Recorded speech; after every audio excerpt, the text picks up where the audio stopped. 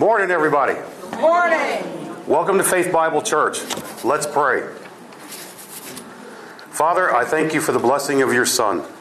We are thankful for the people who are here and ask that you guide and bless this gathering. We ask that you be with us today, and we thank you for Jennifer and her team stepping up to bring us together. We also thank you for her ministry and pray you continue to be with her. Amen. Amen. I want to thank Jennifer and Unstoppable You Ministries for putting on this conference. As a young man way back in the last millennium and living out in the sticks in Virginia, I would often hide and jump out from behind different places scaring folks, especially after dark. One of my poor aunts used to fuss at me saying it took her twice as long to get to the barn for looking where I might jump out. Well, I'm glad none of them have been shown what you'll see here today. Although perhaps, had they, then I would have only done it one time, learned the painful lesson, and behaved myself. But we here at Faith Bible, we believe in Jesus, who was sent to allow us, despite our many sins, despite our many issues, to go to heaven. We at Faith Bible also believe that we live in what we term a fallen world, a world that is filled with sin and with evil. Contrary to what you may have been told in the past, we here in this church do not believe we're perfect. Instead, we know we're not. Through our doors pass a lot of folks that have issues, including even ourselves.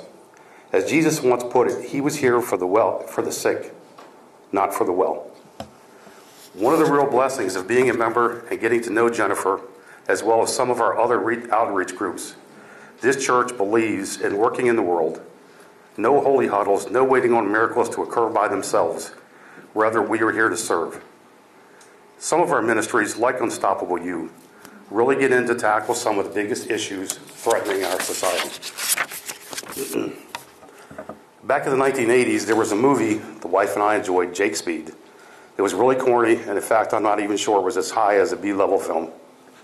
Anyway, the gist of the story was human trafficking. Two thugs kidnapped two women who were later sold as sex slaves. At that time, we had no idea this was real, especially not in Western Europe and sure not in the United States. That was something that happened in third world countries. I've since learned it is a very real problem right here. The fact is, we do know we live in a fallen world. Bad things happen to good people all the time. The truth is, God gave people free will to do good or free will to do bad. Unfortunately, there's a lot that use that free will to do bad and evil things. Well, this church puts into action what we were told in the book of James. Faith without works is dead. Our faith in Christ should prompt us to work and to serve. Through ministries like Unstoppable You, again, we tackle many of the issues facing society, issues that others are afraid to tackle. We have many other ministries that deal with various issues facing that same society. All these folks work with love in their hearts for our neighbors. We look further back in the Bible and we see the example of little shepherd boy David, who was able to slay the giant Goliath with a slingshot. A couple of years ago, our pastor delivered a sermon on the subject. While many of us think that this was luck or God intervening, the fact pastor reminded us was that David was a shepherd. He was many days and nights alone, protecting the flock against many things, even bears with nothing more than a sling or a spear. The bottom line is he was prepared before confronting Goliath. Thanks to Jennifer today, while you may not learn the skills necessary to slay Goliath like David did, you will learn tips and techniques for being aware of your surroundings and better protecting yourselves. Thank you. Thank you, Kurt. Thank you so much, Kurt. So thank you all for coming to this Unstoppable You Safety and Self-Defense workshop. We started a few minutes late, but that's okay. We will get back on track. Please help yourself to the beverages. You can eat in here. This is the fellowship hall. So you have fruit, soda, water, pastries. So again, please help yourself. That is provided for you. And then we will have an opportunity to visit the vendors. But again, I thank you all for coming because it speaks volumes and to see so many young girls. Thank you, parents, for bringing your teenagers. I want to give you a round of applause.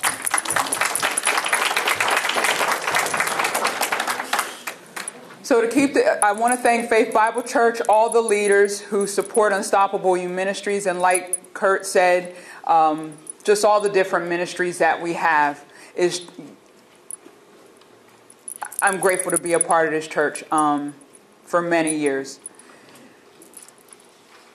Jennifer Edwards is the director of the Calvert County Crisis Intervention Center. She wanted to be here. This is her presentation, so I'm not taking this whatsoever. I'm just filling in. She had a conflict schedule. Again, please take notes. At the end of this workshop will be a panel discussion. So if you have any questions from the presenters, write them on a note card. I'll have my military volunteers. Go Navy! Thank you. I got 5 Navy volunteers here. I love them so dearly. And so they'll collect the index cards, and that way everything could be in decency and order. So this is Love is Respect. Again, this is Calvert County Crisis Intervention Center. This is a presentation that they put together. So we'll go to the next slide. What does a healthy relationship look like? So, you have people having fun. These are good examples. Eye contact and playful, public display of affection, that type of thing. And then the next slide. And so we're going to go over some statistics. About 72% of 8th and 9th graders are dating. Nearly 1.5 million high school students nationwide experience an unhealthy relationship. Unhealthy behavior typically begins between ages 12 and 18, and only 33% of teens who were in an unhealthy relationship ever told anyone about their situation. So parents, I need you to examine yourself, how you communicate to your children, and what example are you providing in your home. So this is not just for teenagers, but it's also to keep it real about how are we setting the example. What does a healthy relationship look like? Respect changes. What partners want in the early and in a relationship may change over time. Respecting and valuing such changes in your partner is healthy. Differences. We are all unique. I'm not going to, go through each thing, but again, I want you to be mindful of what a healthy relationship looks like. We create the normal in our home. So if it's dysfunctional, if it's toxic, then your child will pick that up and believe that, well, mommy hitting daddy or daddy hitting mommy, that's normal, because then she says he loves her and everything goes back to normal. But that's actually a 3-phase cycle of domestic violence. So again, we have to be mindful of what a healthy relationship looks like and what do we want our children to take on board. Definitions: rape, forced sexual intercourse, both psychological coercion as well as physical force. Sexual assault, a wide range of victimization separate from rape or attempted rape. These crimes include attacks or attempted attacks generally involving unwanted sexual contact between victim and offender. Date rape, non-consensual sexual intercourse by a friend or acquaintance. Why are we going over this? Because people have it jaded. Because she was unconscious, that doesn't mean she wasn't consenting. We have to understand what these terms are and have that dialogue with our children. So that way they know how to conduct themselves within a social setting, parties and such. We are not going to be there 100% of the time with our children. Again, we set the example. Having these conversations, you being here at this workshop, speaks volumes. Stalking. Individuals are classified as stalking victims if they experience at least one of these behaviors at least 2 separate occasions. Making unwanted phone calls, sending unsolicited or unwanted letters or emails, following or spying on a victim, showing up at places without a legitimate reason, waiting at places for the victim, leaving unwanted items, presents, or flowers, posting information or spreading rumors. Be smart about date rape, and came up with the acronym. Stay in public places. Meet your date at an agreed upon destination. Always carry a fully charged cell phone. I know I can be guilty of it. I'm constantly on my phone and the battery is dying, but if I was in an emergency, now I'm jeopardizing my situation. These seem like common sense things, but yet these issues, when you read the headline news and national news, locally, state, these smart situational awareness ideas are not being followed. And what watered the seed for this workshop to happen, by a show of hands, how many of you saw on the national news there was a young lady about 18 years old in New York who was fatally stabbed by a couple of teenagers, and she wasn't very far from her college? Okay, that was in the national news. That broke my heart, because more than likely she was coming off of public transportation, maybe had earbuds in, not paying attention to her surroundings, and probably eyes on the cell phone. So again, we must be mindful of situational awareness. And then also, again, date rape. I can't tell you, I praise God for His mercy and grace, because I was in a social setting, as I was at a party, a house party, at a club, sat my drink down. Big no-no. And easy for someone to slip something in there. Respect your right to say no. Tell friends and family where you'll be. So that's smart. Well, these are some statistics going through the different counties. Maryland rape by county, that's 2010 to 2012. Past that. Psychological implications of rape and trauma. Not everyone displays the same reaction. If you're watching SVU, I'm an SVU, I love that show, but not everyone is crying and hysterical and everything else. There's trauma, there's that PTSD. So they're going to feel shame, self-blame, post-traumatic stress disorder. Yes, our people outside of our military can experience PTSD. Feelings of severe anxiety and stress, depression, flashbacks, sleep disorders, eating disorders, dissociative identity disorders. Maybe they regress to being a child. Distrust of others, uneasy in everyday social situations, anger, feelings of personal powerlessness, substance abuse issues, thoughts of suicide. Why is it important to understand this list? Parents, you have to pay attention. Your child could be giving you signs, but if we are so self-absorbed in our own adultness and we are not educated on these issues, we will not be able to help our child process what they have experienced. There has to be that trust and that dialogue. So again, let this be conversation. And for our teenagers at this workshop, you may see your parent as Charlie Brown's teacher. Maybe they're harping on these issues. Wah, wah, wah, wah, wah, wah. Well, guess what? I am a student social worker. I graduate in May with my master's in social work. You have many other experts who are going to pour out and into you who will explain the same thing. So if the St. Mary's County Sheriff's Office and Larry Penn or Thomas and so many others who will be talking about situational awareness, then clearly your parents are not crazy. Well, maybe. I don't know. That's between you and them. But they're on to something. Okay? They're on to something. They're trying to protect you. Stalking. There are several signs that are indicators of stalking behavior. And we discussed this. Persistent phone calls, constantly calling and hanging up. Damage to your home, car, or other property. Waiting or showing up at workplace. Leaving unwanted items. Go ahead, Sarah. We discussed that. Every year in the United States, 3.4 million people are stalked. People between the ages of 18 to 24 experience the highest rates. Why do you think that is? They're out of the house, they're like, woohoo!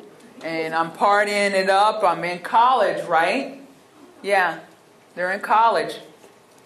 If you are in immediate danger, call 911. Obtain a protective order that makes it legal for the stalker illegal for the stalker to come near you. Remember to save all evidence such as text messages, voicemails, videos, letters, all the unwanted gifts. Great thing about cell phones, you got that camera feature. Take a picture of it. Save it. Okay. Behaviors that may put you at risk for date rape. Being alone with someone you don't know very well. Not having a backup plan for how you are going to get home. An instinctive bad feeling about a situation you find yourself in. Drinking too much alcohol. Not having fully charged cell phone. Not having a means to pay your own way. Leaving your drink unattended, which I spoke of. Accepting drinks from people, particularly if the drink tastes or smells funny. People who don't listen to you or show respect. A date that habitually tends to negate your opinions and feelings. A guy or girl who insists on coming into your house when he or she drives you home.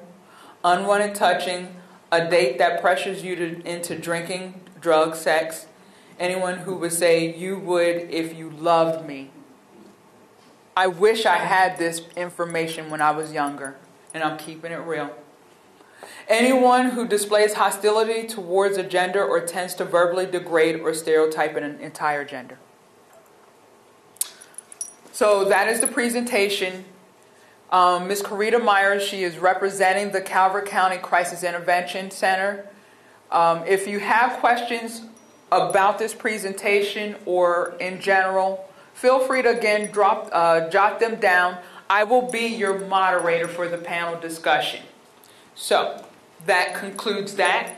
Again, please help yourself to the beverages and food. Okay, so now we're going to bring up next. I have my dear, beautiful friend, Larry Thomas. She is an independent damsel in defense pro. She will be talking to you next in regards to teen safety and awareness. Much of the information you hear is going to back up all the other presentations. And if you're on your cell phone, you have contact, please tell somebody, hey, you need to be here. You didn't, registration helped with the food, but we are not going to shut anybody away if they show up at the door. So please feel free to have them come. So without further ado, please give a warm round of applause for Miss Larry Thomas. Yay!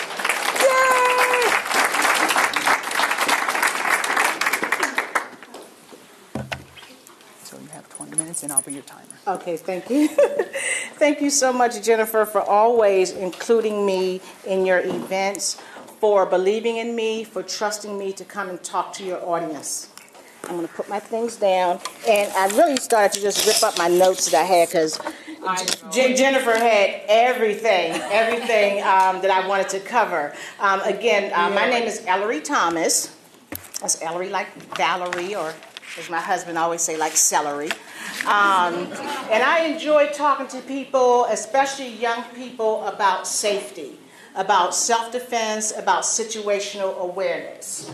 I grew up in a home where my dad was a law enforcement officer for 22 years with the D.C. Metropolitan Police Department with a K-9 unit. So we had he was part of the Special Operation Division, which means we had the bomb-sniffing dogs. So way back there in the 60s and 70s and the early part of the 80s before he retired, so our dog was trained to sniff out bombs, so my dad had the presidential detail.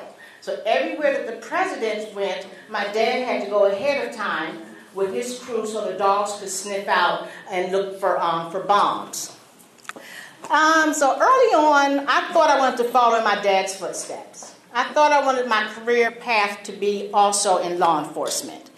But instead, I took a path in banking. Thought maybe it would be a little bit safer if I helped protect people's money instead of protecting the world. But I found Damsel in Defense after about 25 years of working in banking, on and off, because I took time off to raise my 3 children. My youngest is 20. I have a 22-year-old and soon to be 29-year-old and 3 grandchildren. In May, I will be celebrating my 32nd wedding anniversary. So, again, when I found Damsel in Defense, I was like, oh my gosh, this is my chance, finally, after all these years, that I can give back, that I can have my part in helping society and helping women to help themselves and their families stay safe. So I did some research on the company, and at the time that I found Damsel in Defense and their mission to go out, equip, empower, and educate women on safety and self-defense, and through the part of our proceeds that we're able to give back to organizations who are helping survivors of domestic abuse, sexual assault, and we've also partnered with safe houses that are helping get girls acclimated back into society once they've been rescued from sex and human trafficking. So this past July, we rescued 10 girls during that month. It was awesome. We're on our goal to rescue 12 more. So we're doing some big things. I had the opportunity to go over to Mexico to do some mission work with Damsel in Defense. 8 years ago, around the time, I found Damsel 5 years ago. But 8 years ago, I was diagnosed with an incurable autoimmune disease. I went through a deep depression. I thought and was told that I was going to be in a wheelchair for the rest of my life. So when I found Damsel, this is an outlet. I can get over my anxiety. You couldn't pay me to talk in front of a room full of people. So I just thank God and give him the glory for just giving me the strength to even do this now. So thank you, thank you, thank you, thank you. So again, some of the things I want to piggyback on that Jennifer was talking about, situational awareness, is extremely important. Again, not having our heads down in our phones. I'm so guilty myself at times, but I have to catch myself. Walking, sometimes I walk in the mornings because the doctors told me I wouldn't be able to. So sometimes I get out and I walk in my neighborhood and I bop into the music, but I only have one earbud in because I want to be able to listen out if someone's coming up behind me. I want to be able to listen out for emergency vehicles, for a dog, or anything else. So that's part of being situationally aware. Coming into this room today, being situationally aware is locating the exits. If something were to happen, how can I escape? What is the nearest route of escape? What about a barrier? What is something I can hide behind, something I could get under? Again, if something were to happen. That's part of being situationally aware. One of the things also that Jennifer had mentioned about, going out with your friends, whether it's a party, a sporting event, after school, be aware of your surroundings, landmarks, street signs, vehicles that are parked nearby.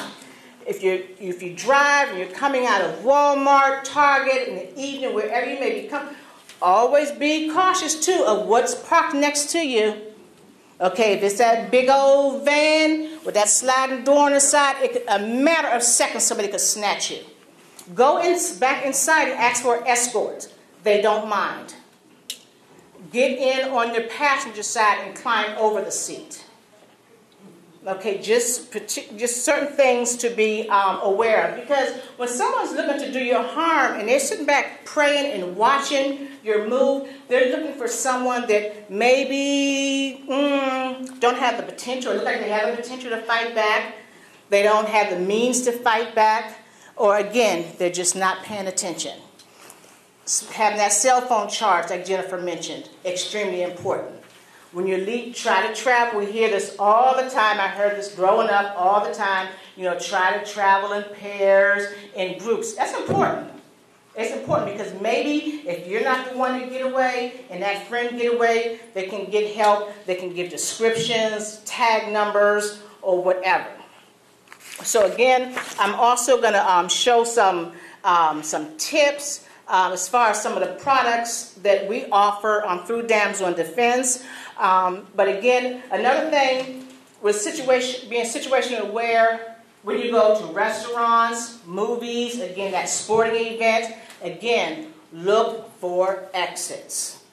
Look for exits. Young ladies, you're going out on a date, you're going to a restaurant, the gentleman, he should never sit with his back facing the door.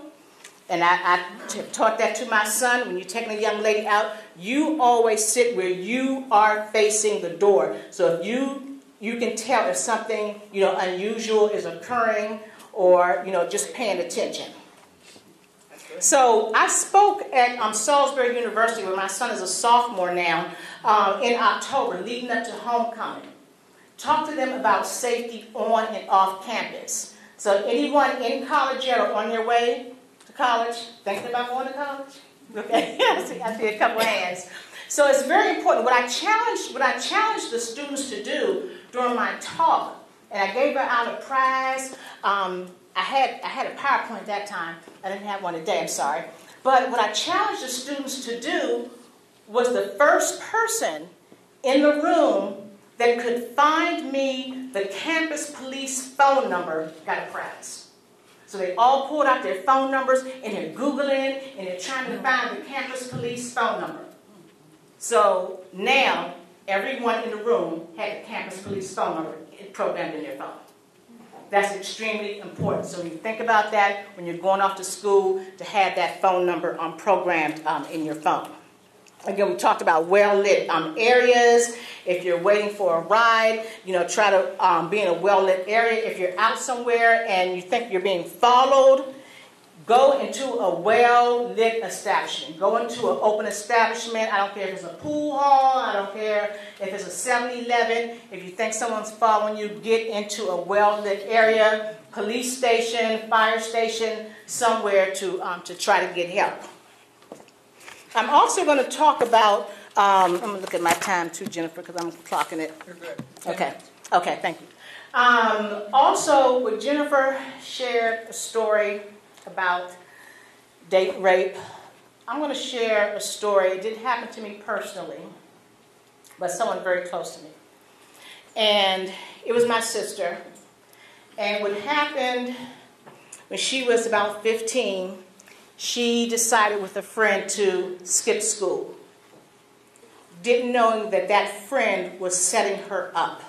Her best friend, who they dressed alike, they would wear twin outfits. People actually thought they were twins, they looked so much alike that I showed my son when he was about 10 years old, this friend, I'll call her Debbie. I showed him Debbie's picture in an old yearbook. And he immediately thought it was his aunt. Wow. That's how much they looked alike. They were so close. But my sister thought she could trust this friend. So the friend was dating an older guy. So she was going to skip school to hang out with this older guy that day. My sister didn't know all the particulars. Okay, so when she got to wherever they were going to hang out, there was another older guy there waiting for my sister. My sister, like I said, she was about 15 when this happened. She did not tell this to anybody until she was 50 years old. 50 years old, because she carried that all those years that she thought it was her fault. It was my fault. I should have been in school. I shouldn't have skipped school that day. Had I been where I was supposed to be, it wouldn't have happened. She had, and not only at the I didn't call him a gentleman, the creep. That's right. I got to catch that. Went to the same school, so she had to see him every single day. Wow. Every single day. She didn't want to tell. She was too embarrassed to tell a soul. So again, fast forward to her being 50 years old. The gentleman that she was in a relationship with encouraged her to seek counseling. So she finally sought counseling after 35 years of carrying that. So know your friends. If anything has happened or ever happens, God forbid, it's not your fault. That's right. It's not your fault. And please tell someone, find that safe person that you can tell. So in my last few minutes, I'm just going to quickly talk about some of the products, and feel free during your break to come over, talk to me at my table.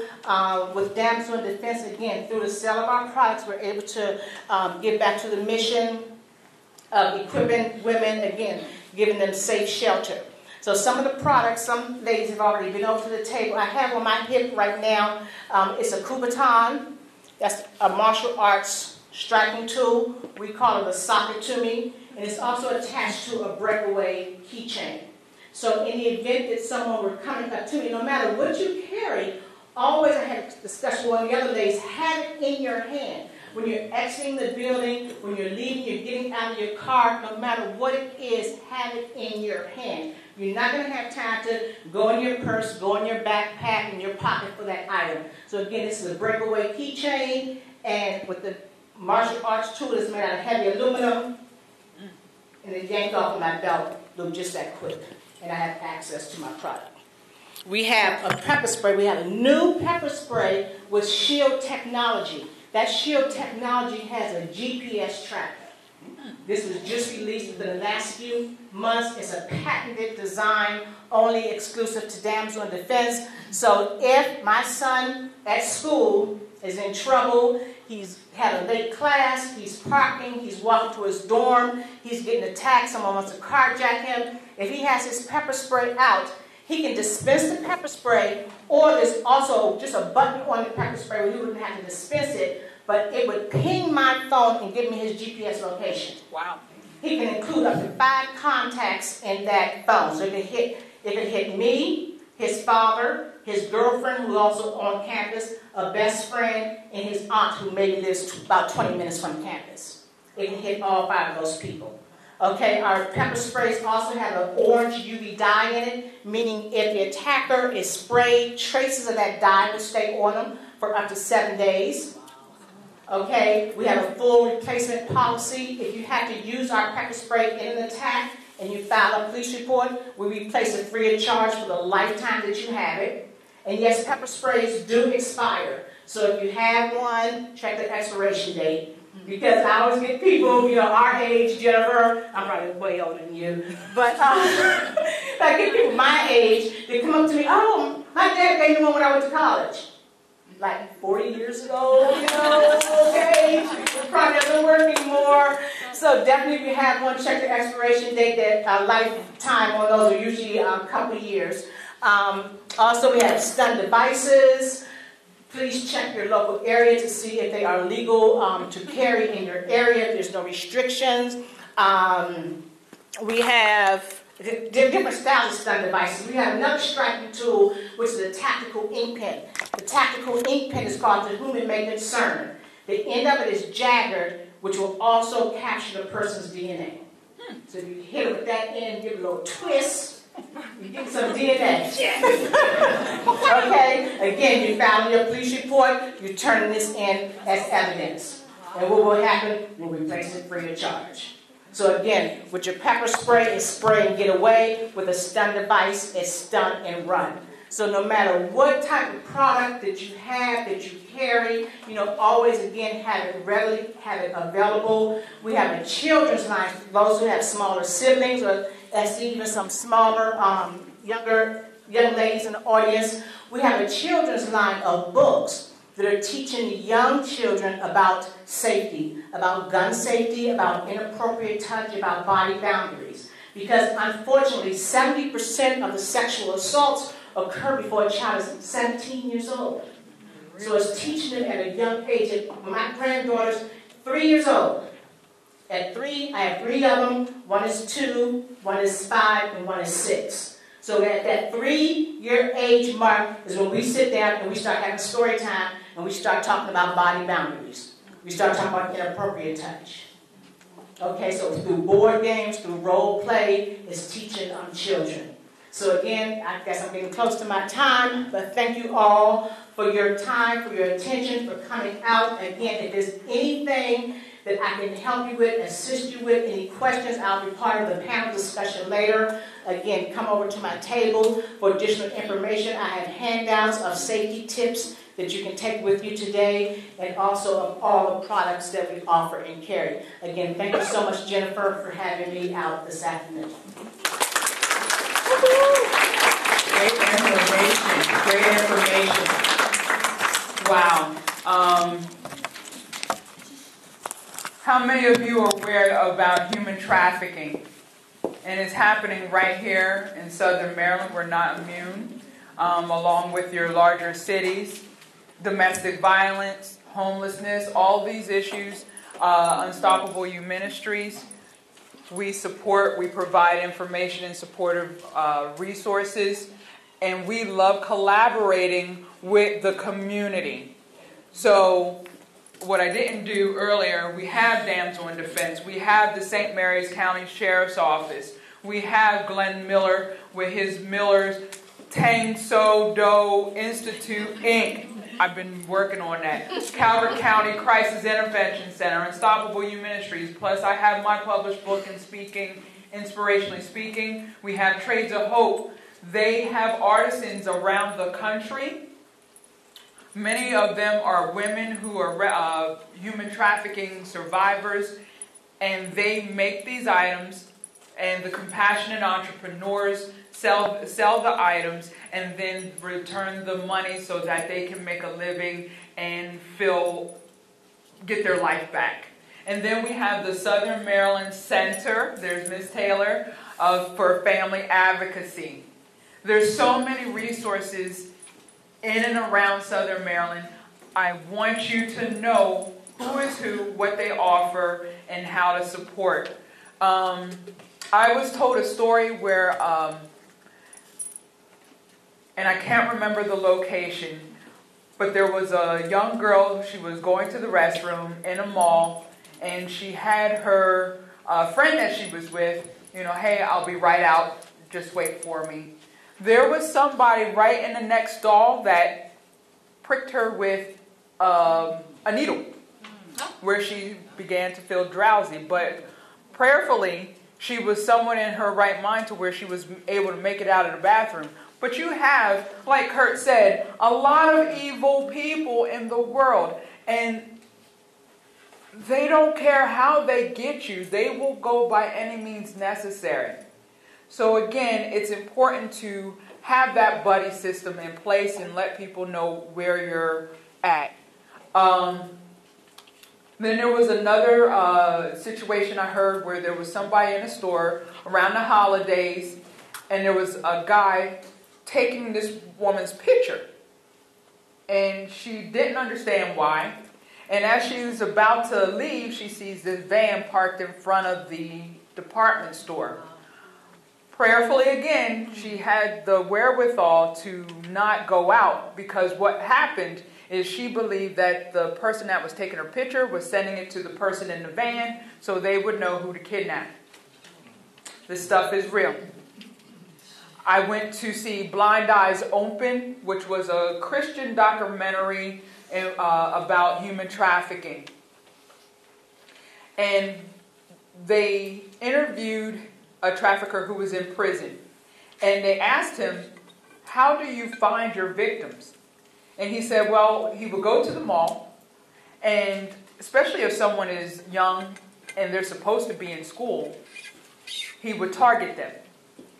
And he would go up to them and say, boy, you're really beautiful. And if the girl looked him in the eye and said, thank you, then he knew that they were not target, because they had self-esteem. However, if he went to another girl, said the same thing, and she looked down at her feet and said, no, I'm not, then he knew he had her. It's all about self-esteem. It starts in the home. Parents, please be mindful. Boost up your child, love them, and have these conversations. So without further ado, I'm going to bring up Lieutenant Stephen Simons. He's with the St. Mary's Sheriff's Office, and he will be going over teens and social media safety. Please give him a round of applause.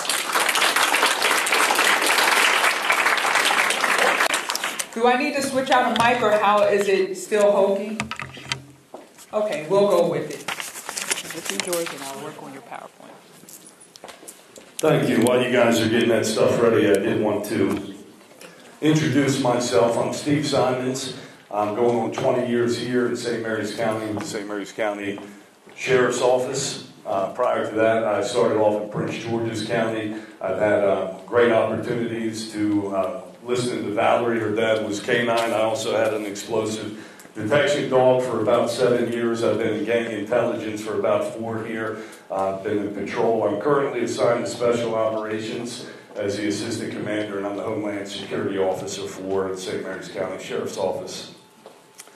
So, Valerie had a lot of good points. Great advice, as does Jennifer. Before we go into this, I just wanted to piggyback on some of the points that they made. Situational awareness, I think, is often underrated.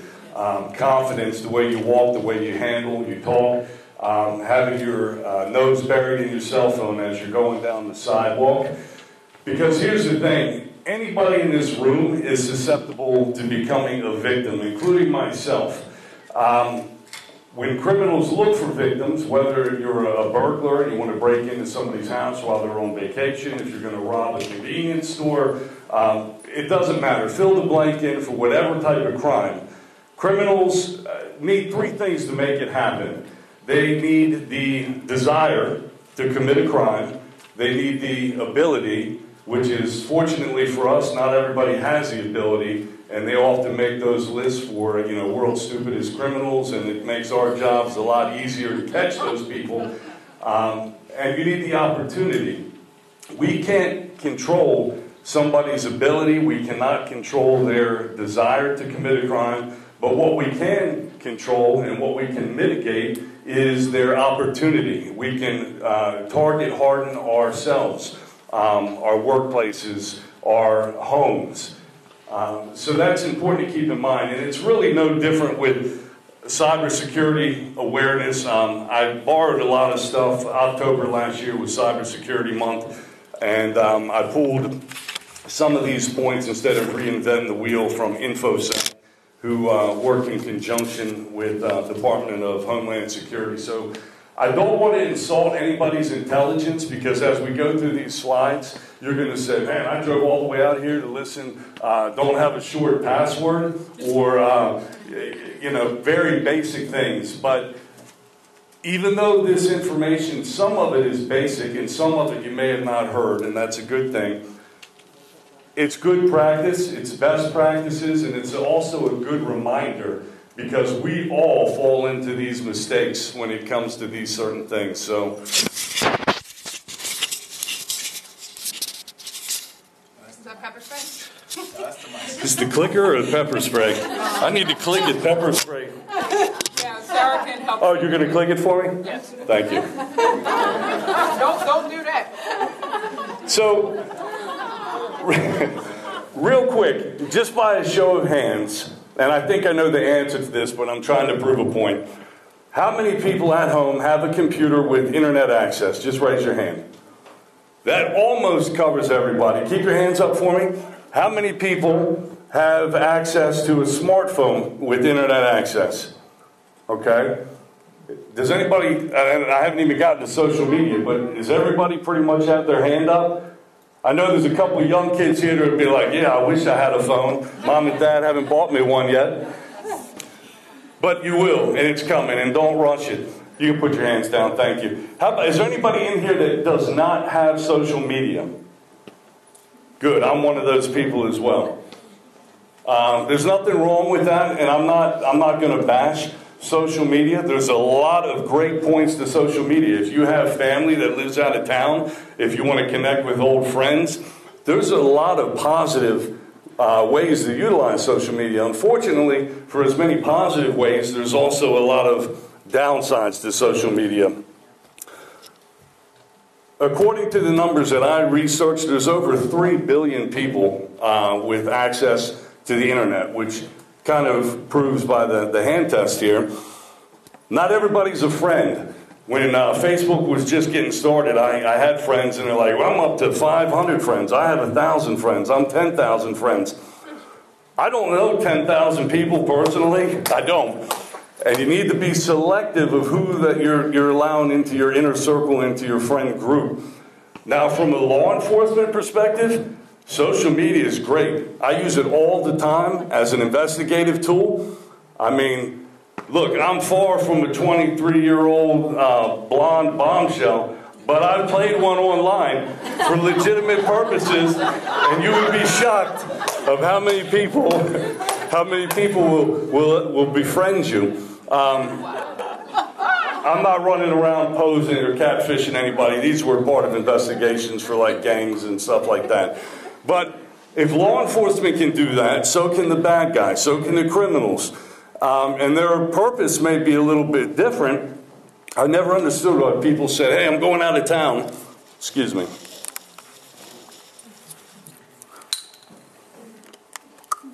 I'm getting over a cold. It's not the coronavirus. Come on. So many people post their business online. They're going out of town. Hey, we'll be going for 2 weeks. You know, this all goes back to situational awareness. There's steps, and this has nothing to do with computers, so I digress a little bit. I might be all over the place, but a lot of these practices, it's limiting that opportunity. So let's talk a little bit more about social media. And it's important, I think, especially for our younger kids in here and even the older people. Everything is forever. Remember that when it comes to online, even these different apps like Snapchat. I've been in many arguments with my kids over the years. No, Dad, you don't understand. It disappears. Okay, but well, what if I have 2 cell phones? Can I take a picture? Oh, it'll let you know if you screenshot it. Well, that's fine. But if you want that information well enough or enough, and I don't care if the person knew I screenshotted it, it can still go out there. I can't even keep up with the apps. You got Instagram, Snapchat, Facebook, TikTok, which I'm not a huge fan of at all. And also, we don't know where these apps are originating from. You know, a lot of these apps are coming out of China. They have backdoors built in, viruses. You really, really need to vet what apps that you're putting on and what social media that you're using. So, if we can go to the next slide, if you don't mind. And this is going to go back to my point. This is Faith Bible Church Today, the website. Pretty modern. I think it's a very nice website, very informational. Go to the next slide. This is from 2011, which actually they were ahead of their times because a lot of people were still using the HTML back then, and it was very gaudy. Not gaudy, but gaudy. So they did a good job. But it's all out there. There's a website, the Wayback Machine. You can plug any website in there and look what it, take different snapshots over the years. Wow. So information you put out there, it's captured. There's no pulling it back. We talked about friends. You don't need 10,000 friends. Maybe you pick 10 or 100 of your closest friends, and you're selective of what you want to share with them. Locations, it's my understanding that Facebook, and this is something that came out a few years back, and they've taken steps to correct all this, but when you took a photo, it would geotag and everything on your photo, so it would give you the GPS coordinates. A lot of these companies started stripping it. But the point was, if you're posting something, and especially if your account is open to the public, and it's not locked down, you're sharing more than just your photo. You're sharing a lot of metadata that's built in underneath. And if you know how to extract that data, it's very useful information. It can tell you a lot about somebody and their patterns and their habits. Most of those, I think Facebook, they started stripping that and giving you a little bit more preference. Speaking of preferences, make sure that you're going in and using those preferences. Facebook, and I don't have Facebook, but there are preferences in there where you can tighten things up and you only share certain things with certain people. Most people probably, by default, just share with everybody. It's open source. Facebook, by the way, is also one of the largest repositories of photos in the world. Because when you sign those agreements, nobody's reading 10 pages of licensing. I don't even read it when I go to buy a car. They tell me where to sign at the bottom, and that's what I do. But everything you post to Facebook and other similar apps, you give up your rights. You don't own those photos anymore, where they can use them any way that they see fit. Test. So permissions. When you install a new app, as most of us do, and those numbers are increasing. The last I checked on the Apple Store, there's 2.2 million apps. Google Play used to have the lead. They're about 1 million right now. But if you're installing an app and it's a game that you're playing, you need to ask yourself, why are they asking for permission to my telephone directory, all my contacts? Why do they need to have access to my camera? Maybe there is a legitimate need. Maybe there's not. But you need to ask yourself those questions so that you're not just hitting accept without knowing what privacy that you're giving up. I find it interesting. I have conversations, especially with the younger people. For us older people in the room, I think maybe we take our privacy a little bit more personal. If you're 12 years old and your whole life this is all you've known are Apple iPhones and the internet, I see, at least in my experience, that some people give up their privacy a little bit easier. And normally the counter argument is, well, it's not like I'm hiding anything. What's it matter? Well, I would beg to differ. I think it does matter. You don't have to be hiding something to not want to give up your privacy. You young people, you don't know what you're going to be doing as a career down the road. You don't know what might seem funny, at 16, holding up a bottle of liquor and a BB gun because you think it looks cool. And it happens, trust me. We take calls like this all the time. I'm also in charge of the school resource officers. And almost on a daily basis, we're getting reports from the school that people are posting stuff online that really is inappropriate. And it creates quite a stir to the point where we have to come out and knock on your door and interview the juvenile generally. We interview the parents. Do you have any access to weapons? We have to validate that threat and determine on what level are we. Is it just a joke that went bad? Or are they planning on doing something in the school the next day? It's very time consuming. It's very easy for those messages to get out into the public. Man, I could keep talking about this. We actually had an incident at one of the middle schools about 2 months ago, and it was based off of partial information. And a lot of parents, these weren't even students, parents were taking the liberty of asking questions. They thought they were doing the right thing. Hey, has anybody heard about this shooting that's supposed to happen tomorrow? Hey, I heard you shouldn't wear this color. Hey, it's like the telephone game. By the time it got around to the Board of Education and the sheriff's office, it had mutated so much that the messaging was just all over the place.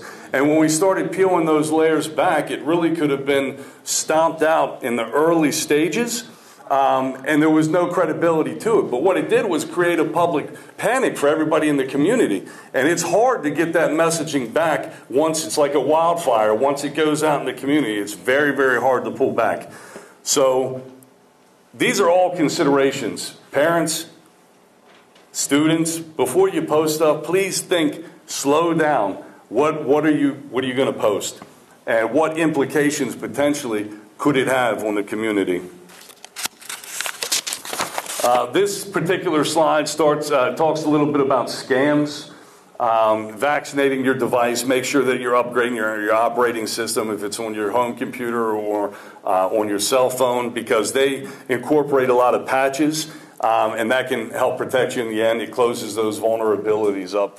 And look, we may be talking state actors. I was one of the people that fell victim in 2015 to the 20 million OPM records that were leaked, fingerprints, family history, all these different things.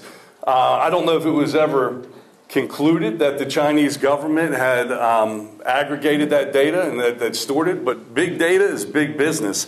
And that information, even if you can't use it today, may be helpful down the road. But it doesn't have to be China stealing your information. It could be, we talked about jealous boyfriends or girlfriends. I mean, it could be somebody that you know very well, that you're friends with today, that you have a falling out with tomorrow, and you've already shared your password with them. They can get in your phone. Maybe you put their thumbprint on your phone. These are all things that younger people especially don't consider when everything's good, that situation could change. Or that you could be impersonated, or postings could go out that you don't know anything about that looks like they came from you. You skip slides on me? It's good. No. I was done with that. You got to keep me moving because I'll keep going. How much time do I have, Jennifer? You got 6 minutes. 6 minutes. Okay, we'll push through. We're not going to spend a lot of time on this particular slide. This just talks about passwords. The longer, the better. You know, in the old days, everybody did it. Password 123, ABC 123, and another slide. It's one or two ahead. I won't. I'll wait till we get to it. But for last year, it has the top worst 15 passwords. And I don't want you to raise your hand if yours is on there, but there's a good chance that somebody's is on there. We can go to the next slide. There it is, 2019. Number one on the list, 1, 2, 3, 4, 5, 6. It goes up to 8 now because a lot of requirements, they tell you need up to 8 characters. So, and then different variations, password, admin, they come and go, they change, but they're fairly similar for year to year. When somebody gets a password they can remember, might be a pet, their favorite car, whatever it is, they seem to hold on to that and they use it for everything. Guys, ladies, please don't use it for everything. I'm not preaching at you. I've done it. I've been there. We all know it's common sense, but we're creatures of habit, and it's just something that we do. The downside is if somebody figures out your password, well, I know what account you probably have, an Amazon account. I mean, we can go through with cast a wide net and probably get into quite a few of your accounts. Next slide. 2 locks are better than 1. Your smartphones are going to this, so you have to, maybe you put in a code and you have facial recognition, or you have a fingerprint. A lot of employers are doing this. Sheriff's Office is no different. I have access to databases that, and not only do I have to log in online, but they'll actually send a PIN, a code that comes to my cell phone.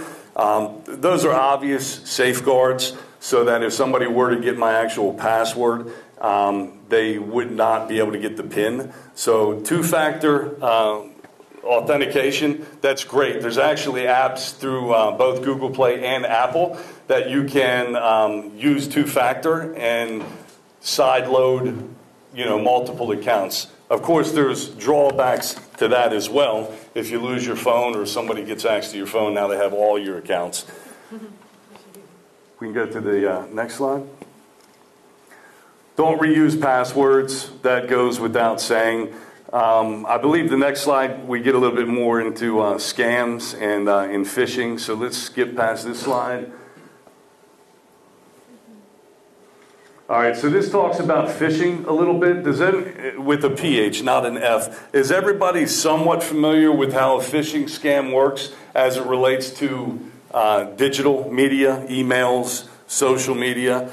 So I won't go into a great deal of information on that. The public is becoming more aware of these scams, but so are the people that are creating them. They're becoming more complicated. They're becoming more, there's some of them are very basic and not a lot of thought put behind them, and then some of them truly have a lot of sociology and psychology and a lot of thought that go into these, trying to trick people, because as the public becomes more aware, they have to up their game. We'll go to the next slide. This just talks about updates. Let's go to the next one. So here's an example. You get this email in your inbox. It's from Costco Wholesale. Looks pretty genuine. Even makes reference to a delivery order. Now, if I don't go to Costco, I may know right off the bat this is bogus. I don't even belong to Costco. Delete. But if I go to Costco and if I've ordered anything from Costco, it looks pretty legit. If you look up here, mostly it says from Costco shipping agent, manager at cbcbuilding.com. So sometimes those clues are built right into the email themselves. And if I were to look at this a little closer, I would say cbcbuilding.com. That doesn't sound like it has anything to do with Costco. That should be a huge red flag in and in itself. Next slide.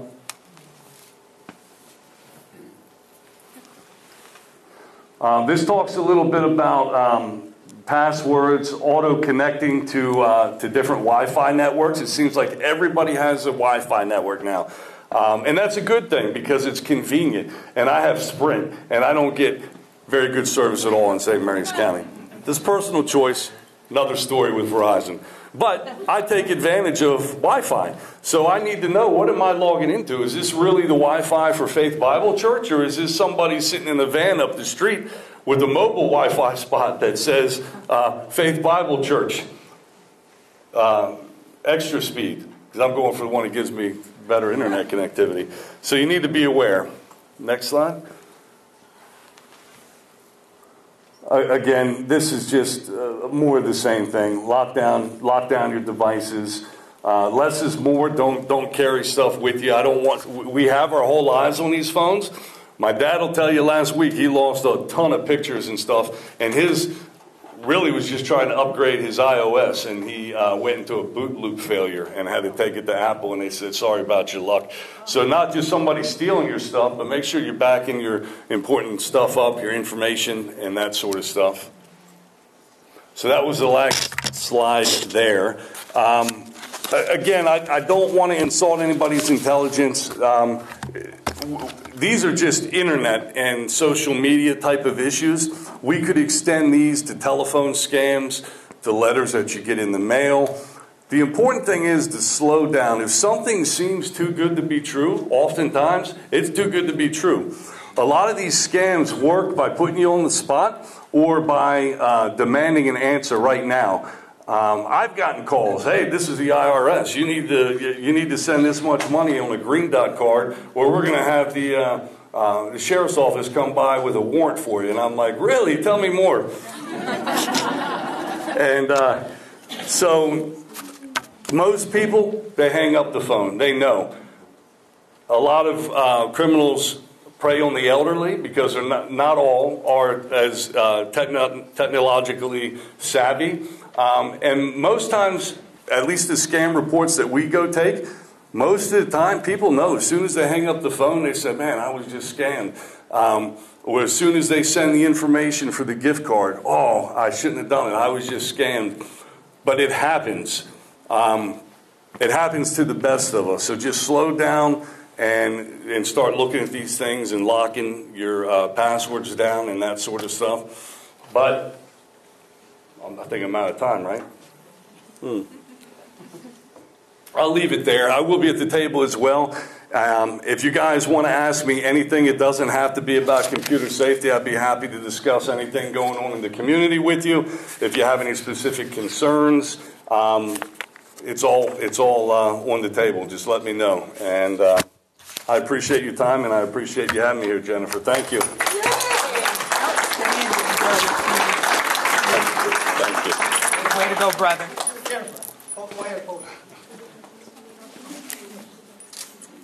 All righty. I think you have my agenda. Maybe. I think I do. Yep. Thanks. You. Outstanding. So what do you think so far? Lots of great information. For our next presenter, I hope you all are taking notes and writing things down on your index cards as we go through. But this next presentation is Self-Survival Principles and Techniques by Mr. Glenn Miller of Miller's Tang So Do Institute Incorporated. I was in the Navy for 21 years, and thank you for that. Thank you. I thought, heightened awareness, but when I talked to Mr. Miller, he taught me some things, and I was like, oh my goodness, there's more that I still need to figure out. So without further ado, please give him a round of applause and pay attention to his presentation. Here you go, Mr. Glenn. Thank you. told me all I had to do was... Yeah, you just, yeah, just He's going to use yeah. that. Okay. Yeah, you use this. You don't have to touch that. I got you. Yeah. Okay. My name is... This works? Yes, it I should. can't hear it. My name is Glenn Miller. I've studied martial art for over 40 years now. And I have a small school that I have over in Loveville, which has been over there almost 20 years. And in 2013, we had a young lady murdered over on the bike trail over in Mechanicsville. And some of you might remember that. And shortly after that, I had some women in the community come to me and wanted self-defense classes. All of a sudden, every time something like that happens, it becomes a priority. So I gave a lot of thought to that, and I looked at what happened there.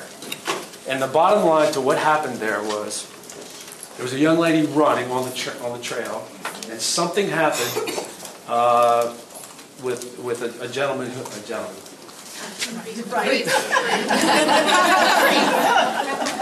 So that's a social term, and that's the way I'm speaking right now. Anyway, he assaulted her, and the bottom line was all he did was take a rock that was on the ground, and he beat her in the head with it until she was no longer with us. So I'm thinking about that, and what martial art would have saved that girl's life. And in my opinion, none. Because the martial art is not made for that. The martial art is designed for social violence. Social violence. Social violence is something that happens socially that we agree to. All right? So somebody says something to you, you decide to say something back, and then it starts to get a little bit more aggressive. And as long as you're participating in that, we call that social violence. Asocial violence, criminal violence, is violence that you're not agreeing to, you don't agree to. That's a completely different skill set that's needed. So if we have social violence, typically most of us know how to speak socially. And we kind of can talk and get our way out of situations and things like that. That's a great skill set. And a lot of what we've heard earlier today was situational awareness. That's huge. Because if you can avoid the asocial event, then you don't have to deal with all of that. So even when I'm over at the table, and it's fine because I'm used to this, but social people want to know, you teach self-defense? What if somebody grabs me like this? What if somebody does this? It doesn't work like that. And as a society, we look at it, and that's the way we think it works. So what I do is I teach only 18 and older. I only teach adults. And I do teach martial art. But I also offer seminars. So what I have decided is, instead of self-defense, I call it self-survival. Because self-survival is for life or death, asocial criminal violence. And that's what you're talking about, but you cannot view that or talk about it in a social context. I don't know if this is making sense to you. Most people have never thought of it that way.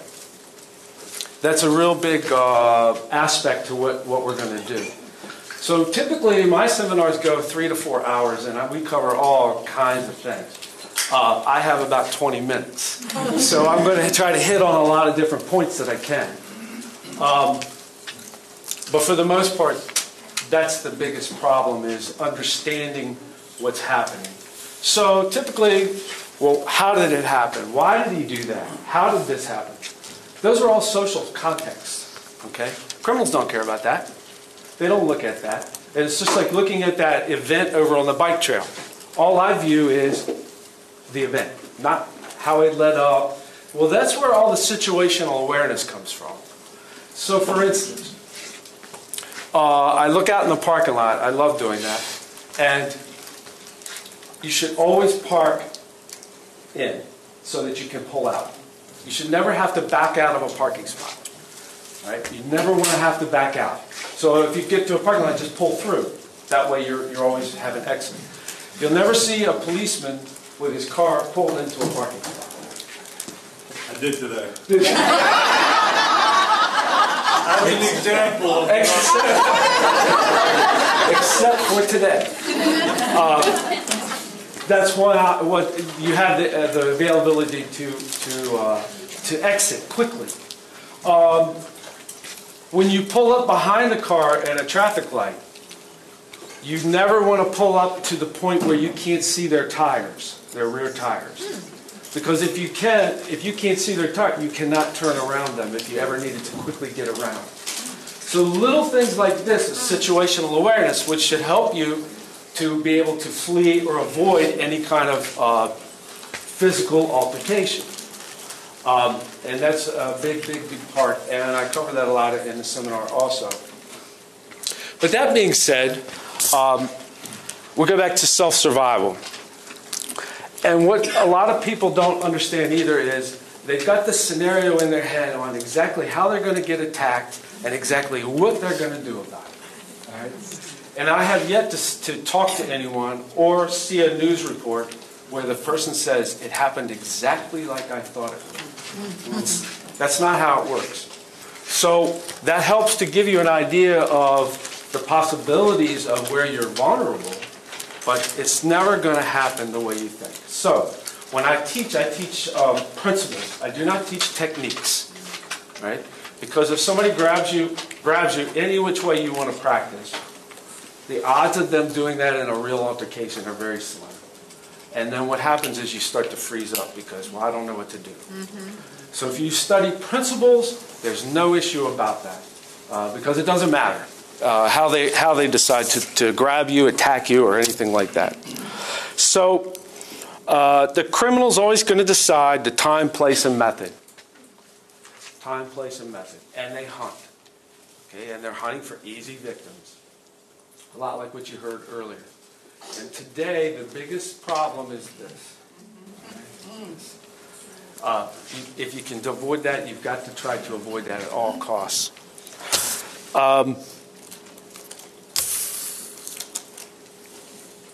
So I want to get to some terminology, so it makes a little bit more sense to me. So we have social terms, and a weapon is a big social term, weapon. Right? In self-survival, there's only one weapon. It's the human brain. That's the only weapon there is. Everything else is a tool. Okay? And tools don't function without a weapon, without the brain. So the other problem with martial art is we learn techniques to take weapons away from somebody that's trying to use. So a knife, gun, we have ways to do that. The problem is you're looking at the wrong problem, right? The tool is not the problem. The problem is what's running the tool. Okay? So when you study principles, the tool is kind of moot. It really doesn't matter. And I'm going to show you some of these principles here shortly.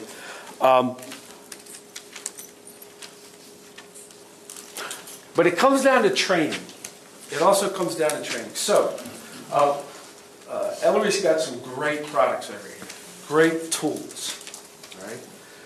Anybody carry pepper spray? Yeah. Have you ever deployed it? That's usually the no is the usual response I get. You do not want to deploy that the first time when you're being assaulted. Right? So if you have a tool, you have to know how your tool functions. If you have a Kubotan that you're going to carry, you need to know how it functions, and you have to train with it. If you have a firearm, and I hear people all the time, I bought a pistol and I have it by my bedside. Well, have you ever shot it? Don't need to. It's easy. You point and shoot. I hear that. And that mindset is a problem, all right? And it's the same thing with your pepper spray. So I recommend, Ellery's going to let me for this. If you're going to buy pepper spray, you buy two, all right? One that you practice with, and one that you carry, all right? Because the other side is if you deploy that it's almost inevitable you're going to get a good dose of it yourself. And you don't want to find out what that's like at the same time he does. She does. All right? So, training is a huge part of your survival strategy. I have helped various people over the years, and I've trained with various people over the years from all different aspects of martial art or even police activity. One of the I helped an instructor once with a rape prevention class, and I'll never forget this because he has to live with this and I don't, but it's still a big deal. I never forgot it. We taught the whole thing, and it was great. Women took off, they leave, they think, I know what I'm doing now. Here's what happened. He had a student come back later, not too long after, and explain to him exactly what happened. And she was attacked and assaulted and raped. She said, I did everything you showed me, and it worked. It worked real well. Okay? He laid on the ground and he was screaming and yelling and in pain. And then he got up and finished what he started. And the instructor said, well, why didn't you run? And she said, you never told us to run. Wow. The way you train is the way you will perform. Right? Now, to us, we look at that and we say, common sense would tell you to run. The problem is, when you are assaulted, you're under extreme stress. And when you're under extreme stress, you don't think. You don't think, you just act. And you act from your subconscious mind, which happens to be the part that gets trained. Wow. So in the martial art, we do repetition, repetition, repetition, repetition. We're training the subconscious mind, because when you get assaulted, you're not thinking. You're just doing whatever it is that you have learned to do. Right? So, typically, pepper spray. Well, so what do you do with the pepper spray? Do you shoot it at them? Do you shoot it, where do you shoot it? Well, in the eyes. Okay. Have you ever tried that? Have you ever tried to put anything in somebody's eyes? It's not easy. Okay? So it's training. You need training for these things. So my biggest the biggest thing I can give to you today is, if you're going to carry a tool, please train with it and know everything about that tool, and don't be overconfident, because that's not a good thing either. Okay? So I want to move on, and I'm going to get Mr. Herr to help me here. Some of you might know him. Mr. Herr is one of my longest, well, he is my longest running student. He's been with me 17 years. Whoa. Wow. So he and I work together a lot when we do seminars and things like that. But so we work on principles. The first principle is to breathe.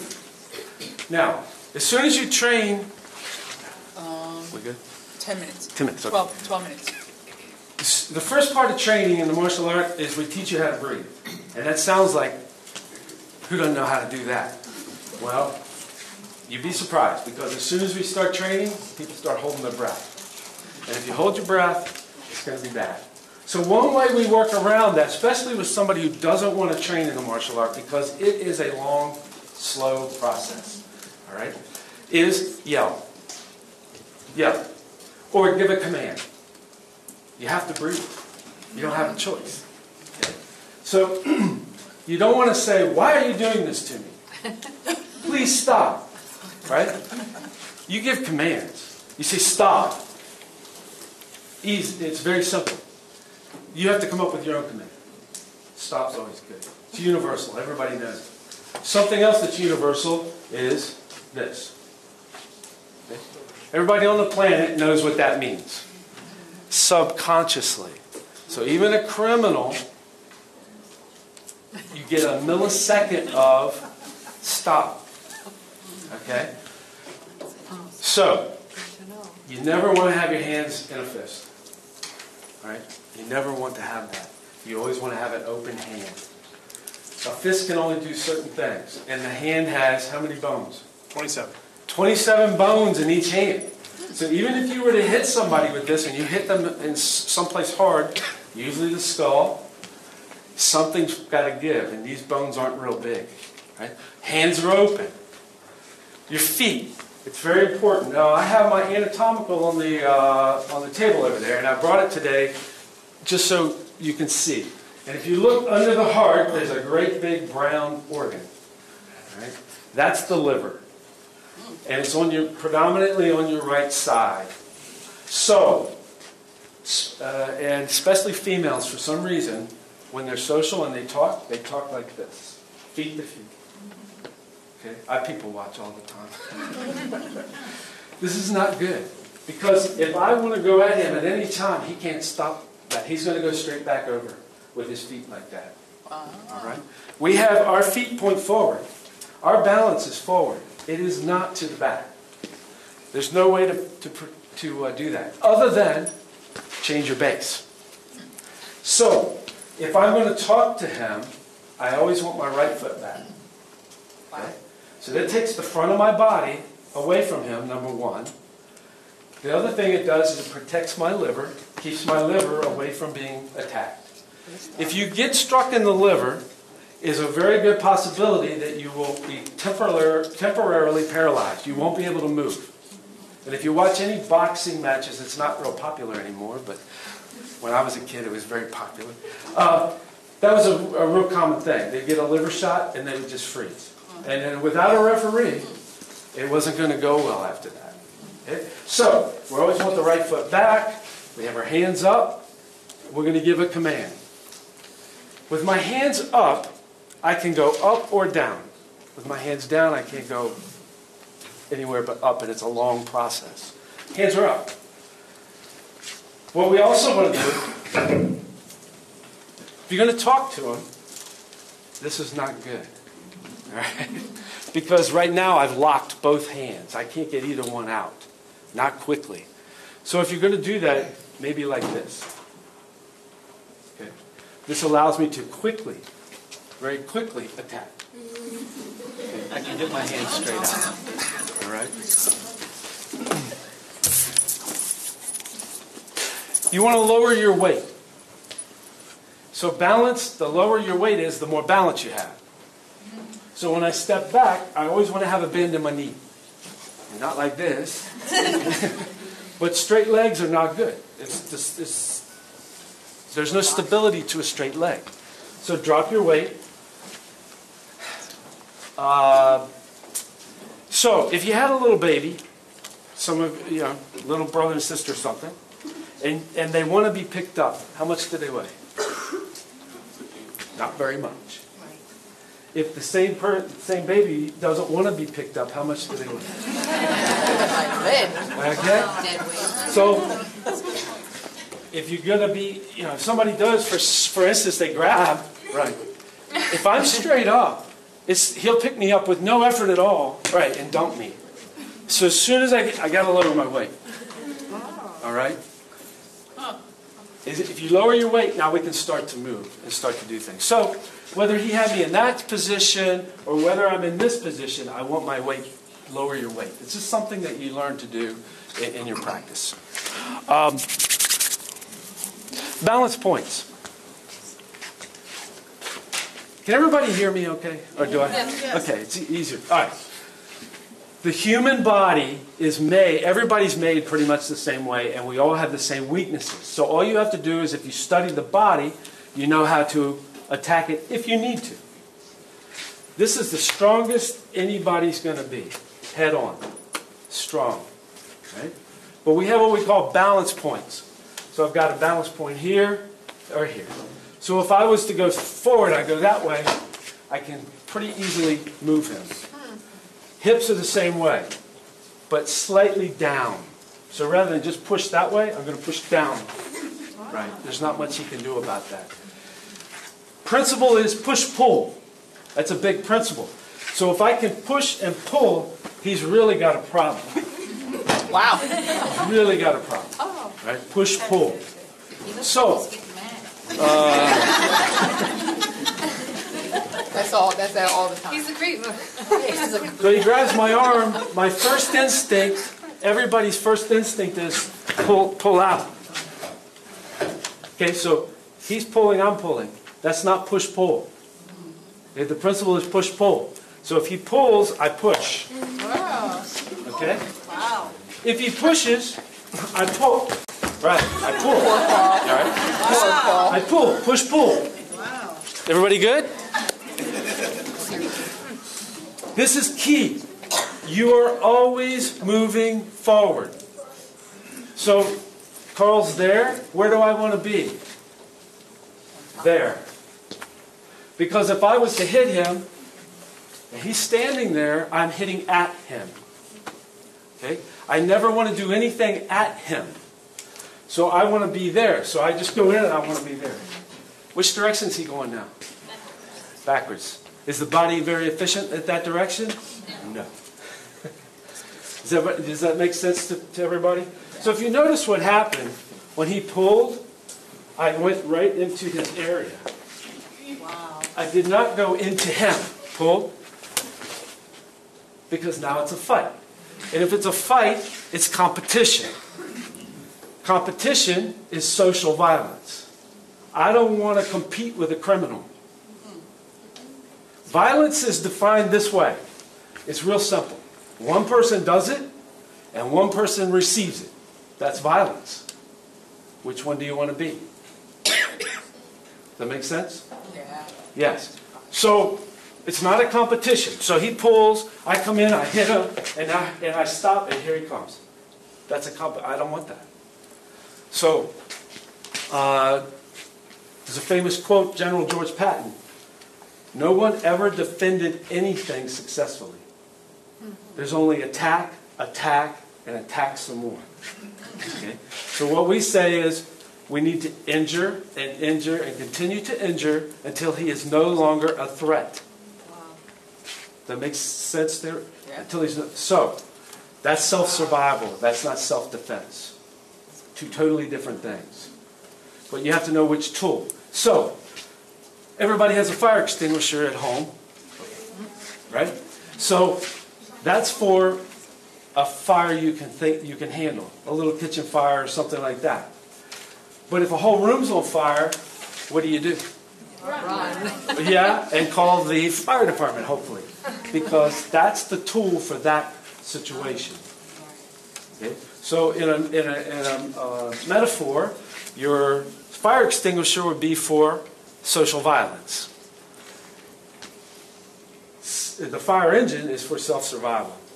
When the house is going to burn down, you need a fire engine.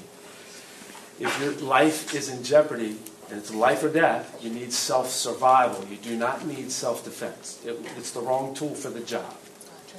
Okay? So what I do is I teach seminars, and I can only hit on some things today, but we do hands-on where I make this look easy. At least that's what I'm told. Okay? But when you actually try this, it's not easy. Okay? It's not easy. So there we go back. Situational awareness. Avoid, avoid, avoid. I can't tell you any more than that. The last thing you want to do is have to engage with a criminal or anybody. Anybody. Okay? Because afterwards, you have two situations after that. One, you have the table over there that's going to get involved. And then the next time you have the lawyers that are going to get involved. Okay? And you don't want to deal with that. If you can avoid, you avoid. At all costs. Yes.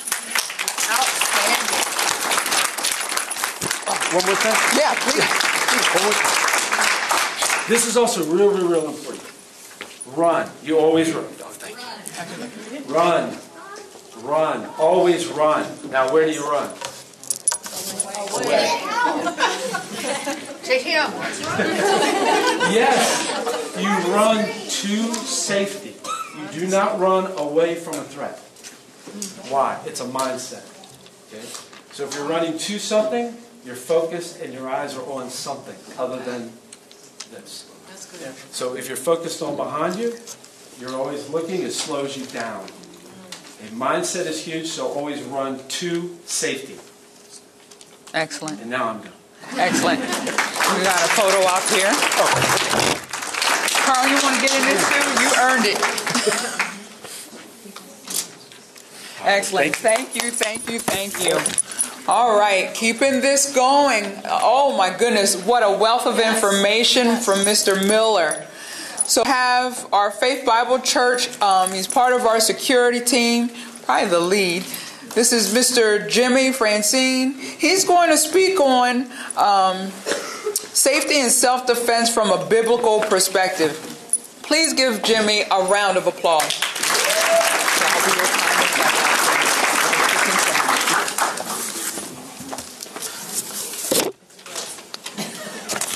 See if I can do this. So good afternoon. My name is Jimmy Francine, and I am the ministry leader of our safety team at Faith Bible Church.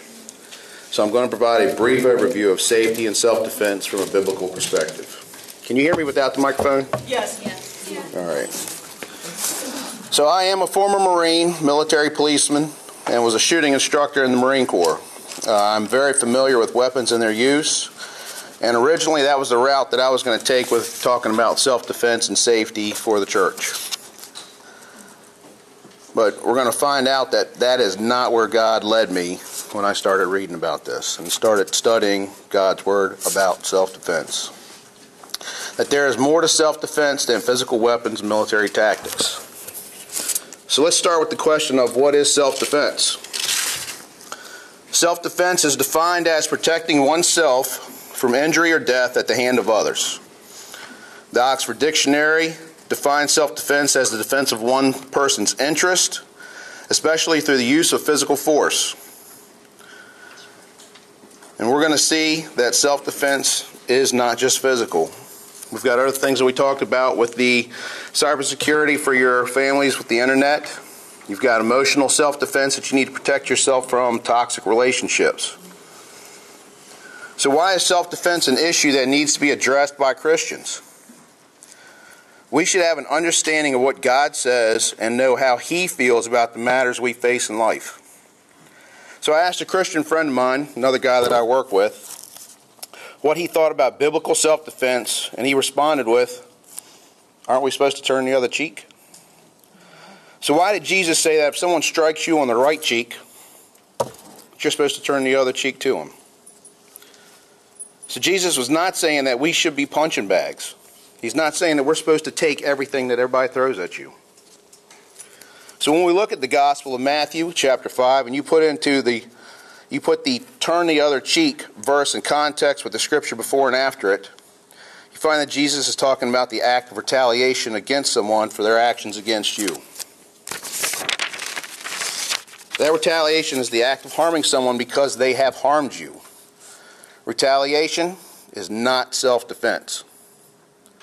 The Apostle Paul says in Romans chapter 12, repay no one evil for evil. Never avenge yourself, but leave it to the wrath of God, for it is written, vengeance is mine. I will repay, says the Lord. So we let God handle dealing with those that hurt you physically or even emotionally in an unhealthy relationship. Self-defense is also not punishment.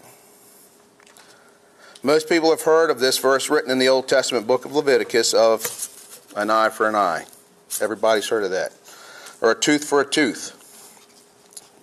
That eye for an eye is punishment. If someone does something to you, it's not up to you to extract that punishment out of them. Going after someone and attacking them because of a fight you had last week or because of something they said on Facebook is, again, that is not self-defense. You're not to pursue that. Let God handle that. And if it's violent enough, let law enforcement handle that. This topic of safety and self-defense is personal to me. I am a father of a 15-year-old young lady. She's a freshman in high school. My job is to raise her to be a good Christian woman, to know God, to know His Word. But I can't teach her what I don't know. So we are going to take a quick look at the different scriptures that give God's view on safety and self-defense and the defense of others. So if you have that skill set, the gentleman over there does, he can use that to protect you, his family, his friends. So don't run from danger just because it's not you getting attacked. If you can help a friend, help a friend. Your safety and self-defense needs to be taken serious in all points of your life. There are mental, emotional, and physical boundaries you need to establish for your safety. So setting boundaries is a great start to self-defense. God's words tell us there is evil in this world, and we do not fight against just flesh and blood, the things we can see that attack our physical boundaries, but we also fight against the spiritual forces of evil. So you're not just getting attacked physically. Again, you can be attacked emotionally. You can be bullied in school. You can be bullied on the internet, Facebook, people picking on you, shaming you. Those spiritual forces are the ones that attack our mental, emotional, and spiritual boundaries. So we have physical weapons and tactics that we use to fight man face to face.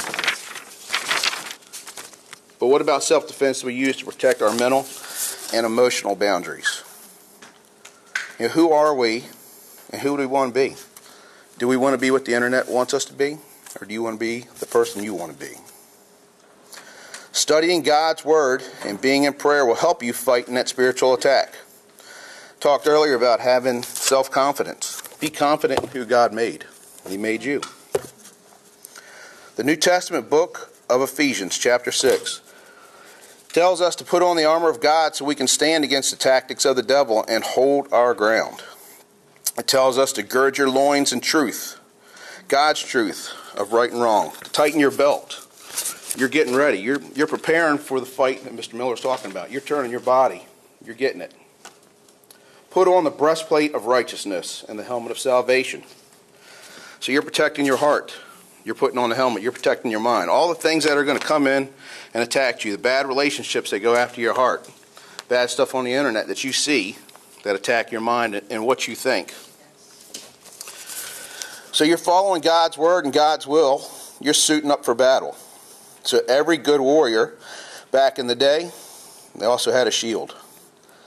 So you'll hold your faith in God as a shield to quench all the flaming arrows and take those blows of the evil one. So picture yourself standing there. You got your breastplate on, your helmet, you're a warrior.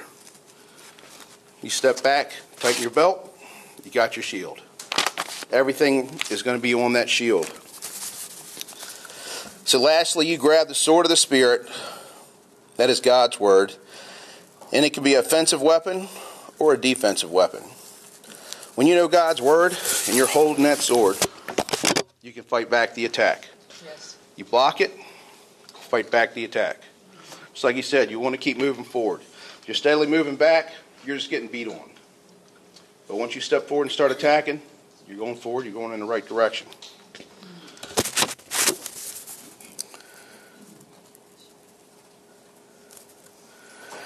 So you need to make a mental list. You need Jesus' righteousness to protect your heart. You need his salvation to protect your soul and your inner self. You need faith that Jesus has done and will do his part to protect you.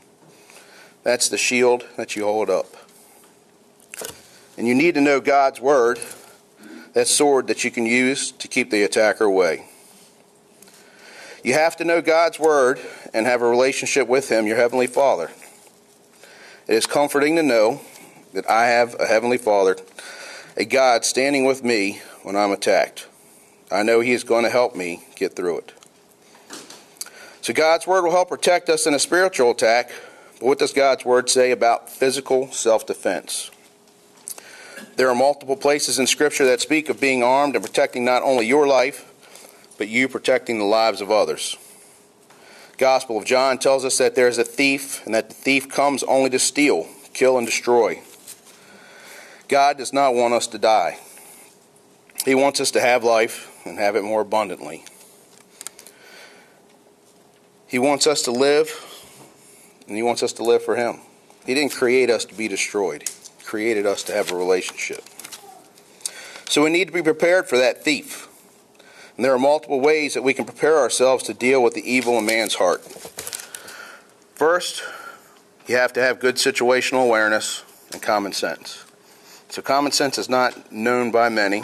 Even though we call it common, it is not common. But situational awareness, that's something that can be taught. Something you need to practice, something you need to study. following his seminars. Sounds like a good start.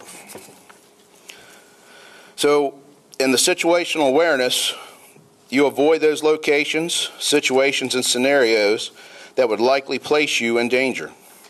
You take away that attacker's time and place. You can't change the method that he's going to attack, but if he's planning on attacking you on a jogging path at midnight, you don't go on a jogging path at midnight. Right. You jog during the day when there's a lot of witnesses, a lot of people, a lot of light. So don't place yourself in those dangerous situations. The first chapter of Proverbs in the Old Testament describes the value of wisdom and how easy it is to be hurt by hanging out with the wrong people and doing the wrong things. We had the story of Ellery's sister. Wrong place. She wasn't supposed to be there. Wrong people. Shouldn't have been with them. Do not place yourself in danger. Stay away from all those people that do not have your best interest at heart. Second is you can arm yourself. Talked earlier about the damsel in defense. We had the less than lethal pepper spray. We had the Couboutons, tactical pins. Arm yourself. Carry something that might get you that split second to run away. It only takes a split second to take somebody out, hit their eyes, hit whatever their lethal points are, to get away. And it's not just you. I mean, you got a lot of parents. It could be you and your kids, you and your daughter, you and your infant.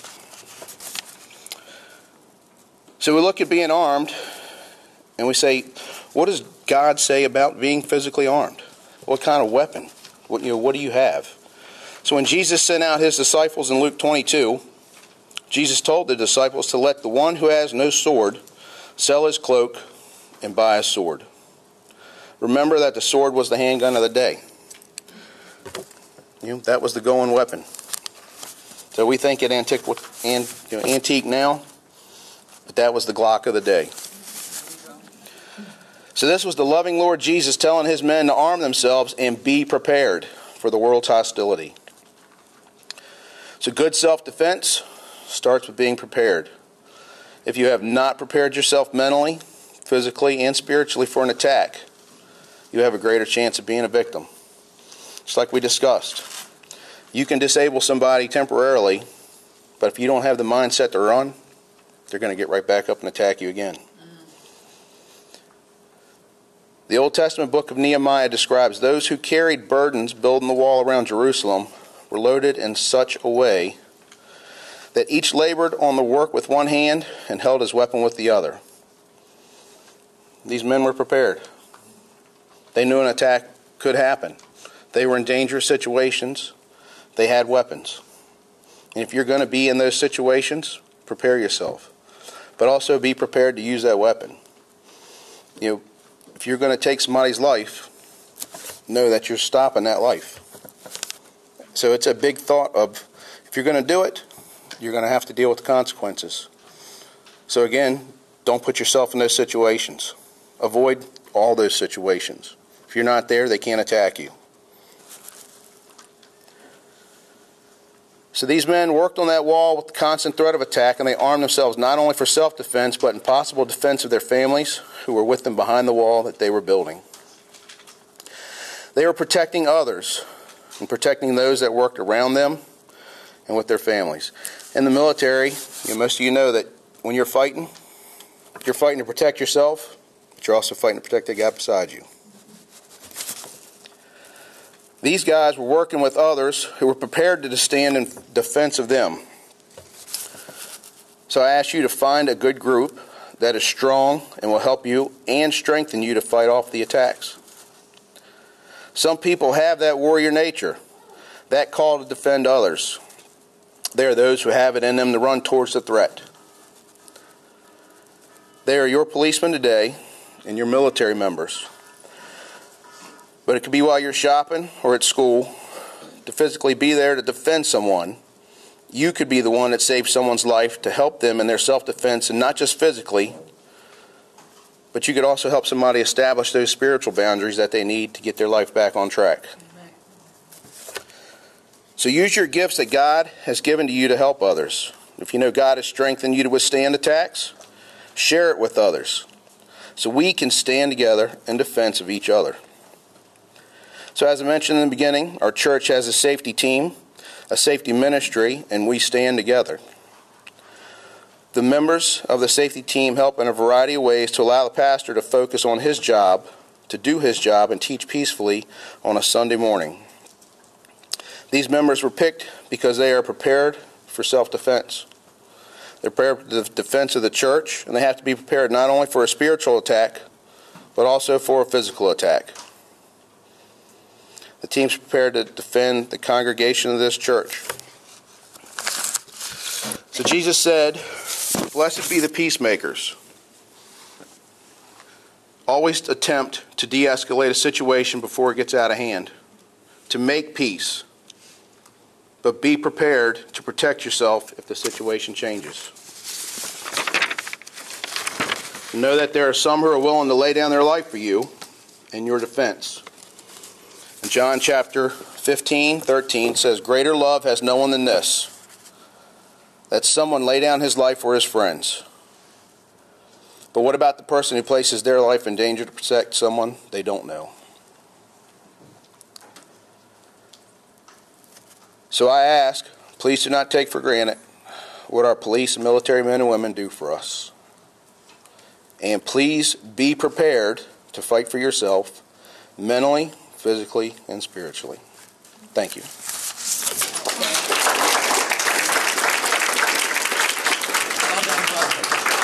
Well done. Oh, go ahead. So, Go ahead. I brought up a couple things that I normally carry. Little go bags, everyday carry bags. You know, I prepare for a lot of stuff. I work an hour away from here, work long hours, come home at night.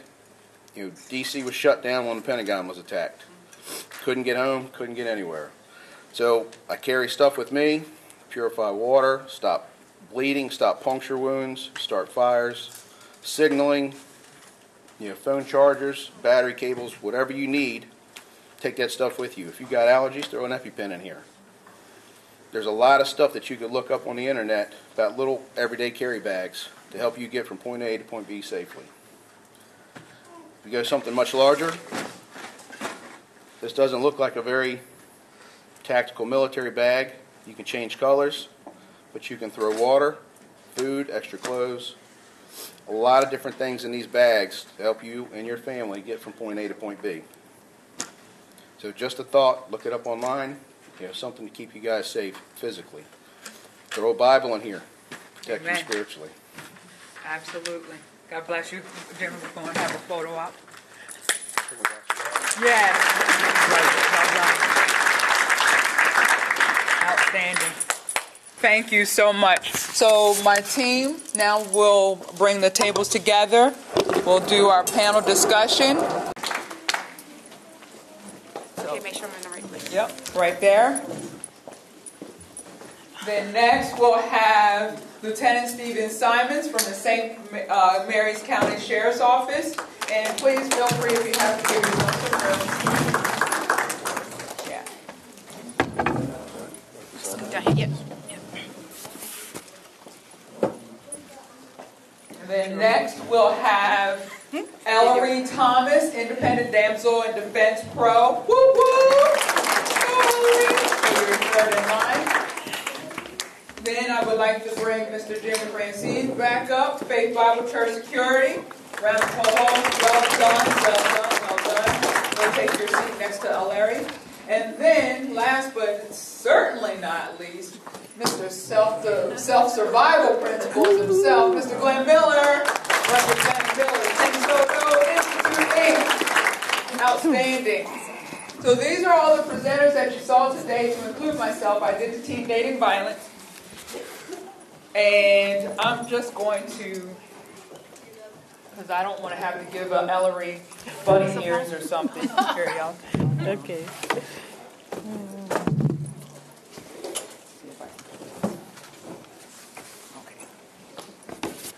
Thank you all for writing down questions. I'm your moderator, again, Jennifer Foxworthy. It's been recommended to not look at your phone to avoid the distraction.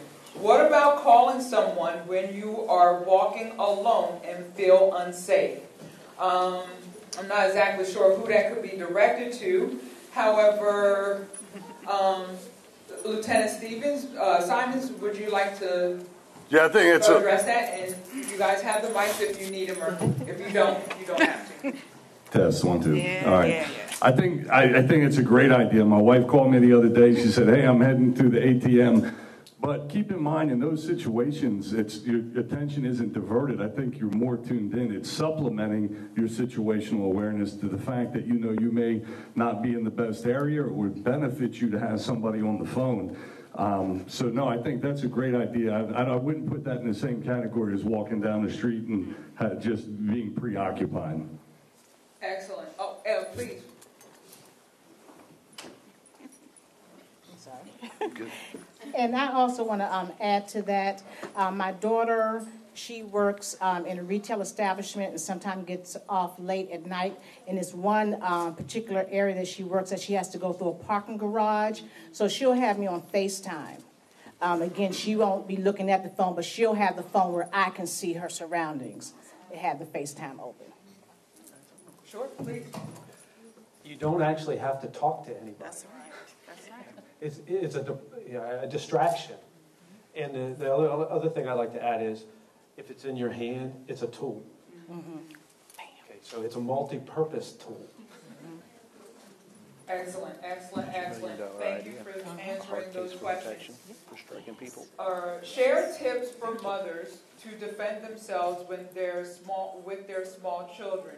I feel more vulnerable with my kids.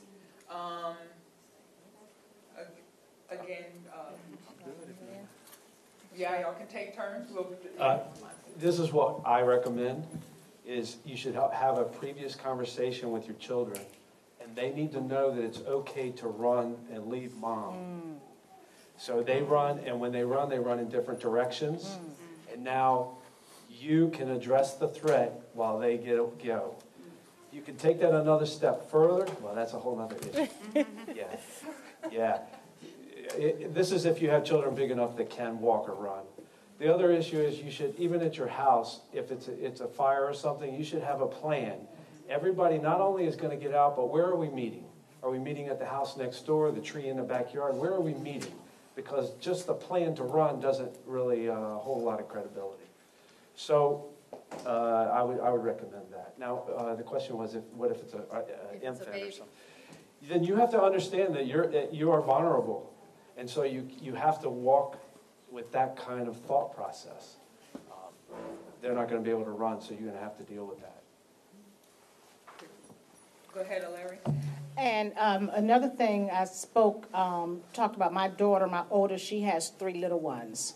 And what she has on her key ring, again, I'm not trying to be salesy, but she has that personal protection product on her key ring. When she has the little ones and getting into her van, she puts them, secure them in first, and, then we'll walk around and get in herself. But she does have that personal protection, whether it's a pepper spray or her striking tool in her hand. I have been pepper sprayed by training, but not because I'm a criminal, but through training, and it is debilitating. You cannot do anything. You can't even keep your eyes open. Yeah, I remember the gas chamber in boot camp, and they force you to talk with your name, your last 4, and everything. And by the time I was out of there, I was puking and crying and everything else. So yeah, it's crazy. Did any of the other panelists want to address that particular question as far as mothers with little ones? So I would say on the front end of that, all very good suggestions. On the front end of that, planning goes a long way. So if you come out of BJ's and you're holding your infant and pushing a cart, leading up to that, park as close by as you can. Other people underneath the well-lit areas. I mean, and that's not a save-all because things happen in broad daylight. But I think if you can minimize those opportunities, then you're better off. And then, money's money. I mean, you have no guarantees, but in that case, you can't what if every scenario. But at the end of the day, the mother's safety, the children's safety, that's paramount, and everything else, the groceries they can go, your wallet, the money, it doesn't matter. Just get yourself out of that situation. Great information. Outstanding. And moms, park near where you push your carts back. Yes. Minimize that exposure time. So if you park one spot, 2 spots away from the cart, dump that cart quick, back with the kids, and get out of there. Okay. Great information. This is for Mr. Glenn Miller. What do I need to know to take your seminar? I want to. Well, that's good news. If you go over to my table, I have some flyers there that gives you, I have 2 websites. You can go there, read all about it, and contact me at any time. So there's a contact on the website. Yeah. It is possible. Maybe we can host his seminar or something like that, Unstoppable You Ministries, and kind of like a follow-up or something. I don't know, but we'll discuss that with you and the church. Okay. And I just wanted to add that I have taken Mr. Glenn Miller's full course, and it is exceptional. Thank you. Outstanding, outstanding, outstanding.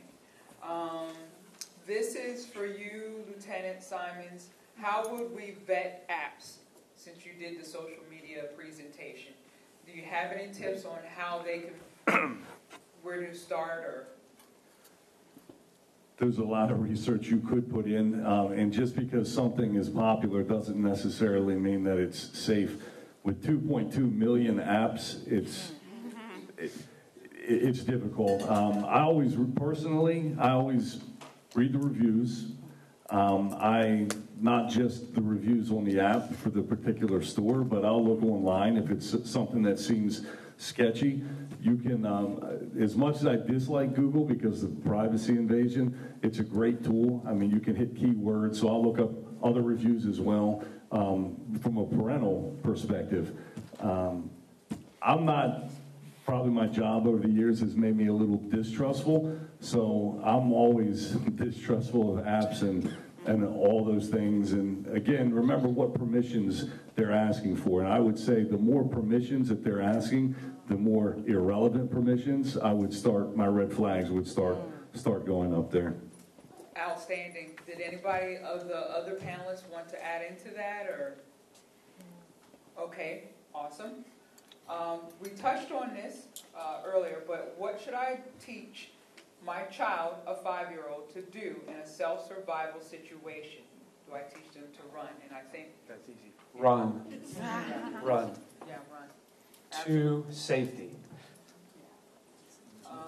This will probably be for Miss Carita and Lieutenant Simons. So Carita, I'll have you speak on this first. What are the recommended steps to take if you have been assaulted or raped?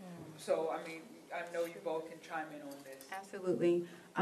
So the Crisis Center is located in Calvert, but we serve the entire Southern Maryland area. So don't feel that you can't give us a call. And it's 24 hours, 7 days a week. We have services. Unfortunately, it's the fallout after you go through all of this.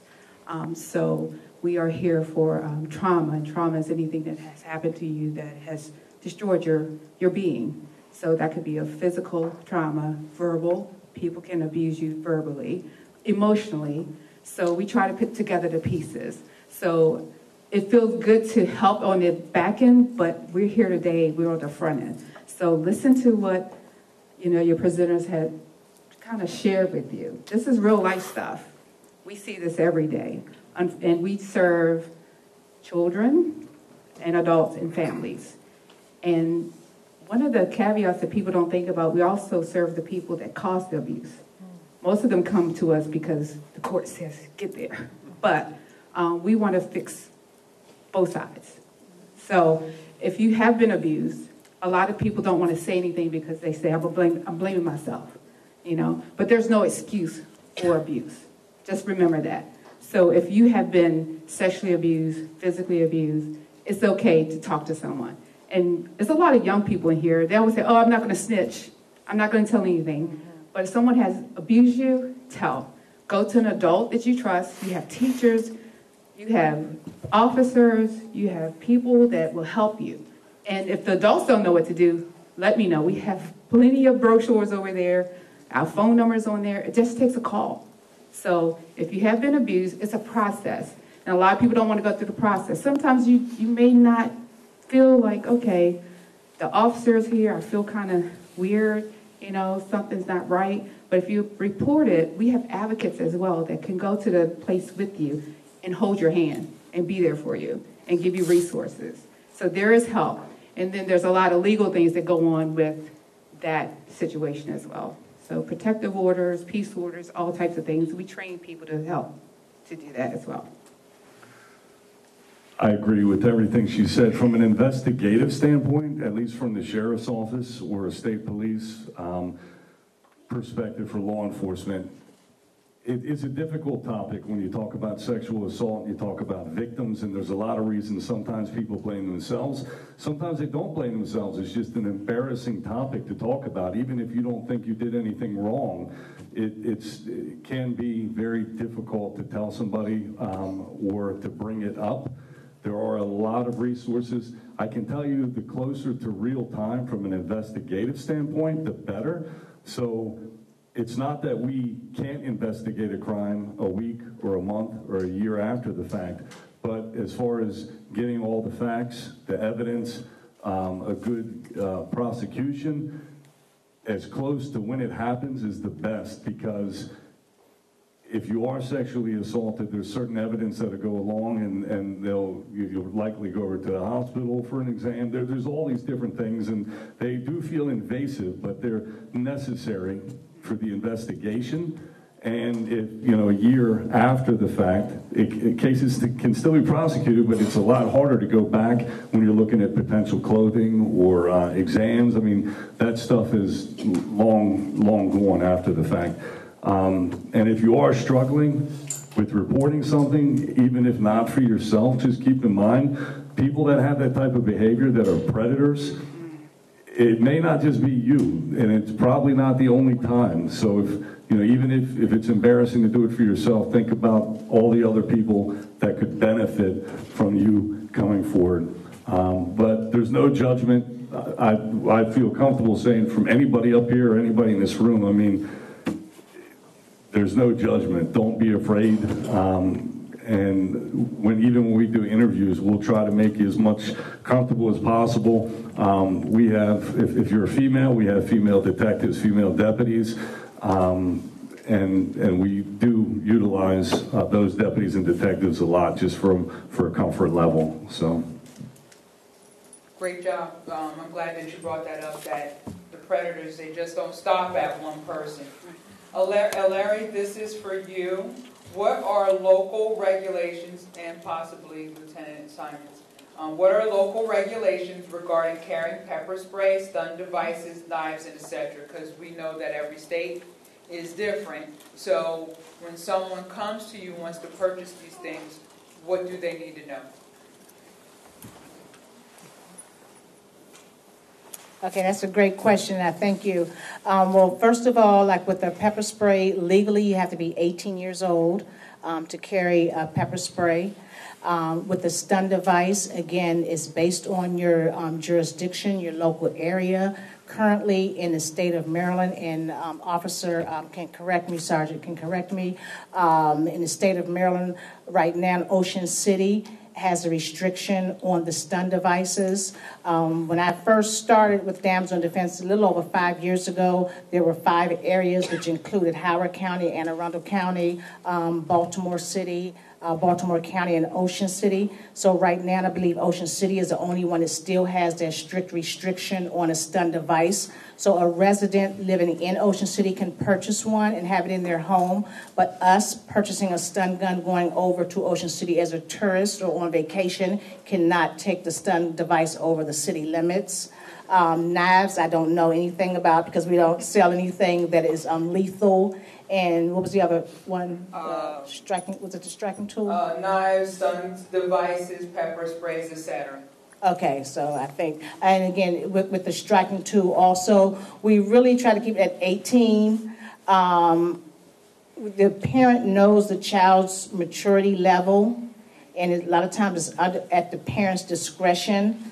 I know when my daughter, the same one is in retail, she started work at a very young age while she was in high school. So when she worked, again, in retail establishment, closing the stores, getting off at 9:30, she was driving at 16, and I gave her a pepper spray just because I wanted her to feel safe.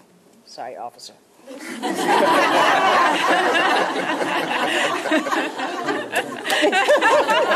I'm sorry, I didn't hear that. So it depends. I would definitely want to double check myself. Don't take this as the gospel, no pun intended. But so the sprays, it used to be concealed is a big thing in Maryland, whether you're talking about knives. So if you've ever been into the grocery store, you've been into Wawa, you see somebody, normally like a construction worker, and they'll have it looks like a sword, but a knife literally on their hip. It's not concealed. That's legal. You can carry that in a sheath, but that same knife down in your boot would be illegal to carry. So some of it deals with concealed versus not concealed. It used to be, and the laws may have changed for pepper spray, same thing. It couldn't be concealed. You see people carrying them on their keychains. I would have to double check it, and afterwards, whoever wrote that, if you want to give me your contact info, I'll get you the definitive on the conditions and what would constitute concealed or not concealed. Other things like brass knuckles, nothing on the table over there, but brass knuckles and those sorts of things, or switchblade knives are certainly illegal, concealed or otherwise. I think it's worth noting, though, and Mr. Miller touched on this earlier, without the training aspect, you don't necessarily want to introduce a weapon into a situation if you're not familiar with it. So you bring a taser in, for example, you're stumbling with it. This could be a man or a woman, right? But you're stumbling with it, you're trying, and then all of a sudden it's knocked out of your hand and the perpetrator is picking it up and now they have the weapon. So you need to practice, you need to be trained, and you just need to know what you're dealing with, right? You don't want it to be the first time and they have that little plastic clip, like when we get issued the OC spray, you got to take that plastic clip, otherwise doesn't matter how hard you squeeze it, nothing's coming out on the other side.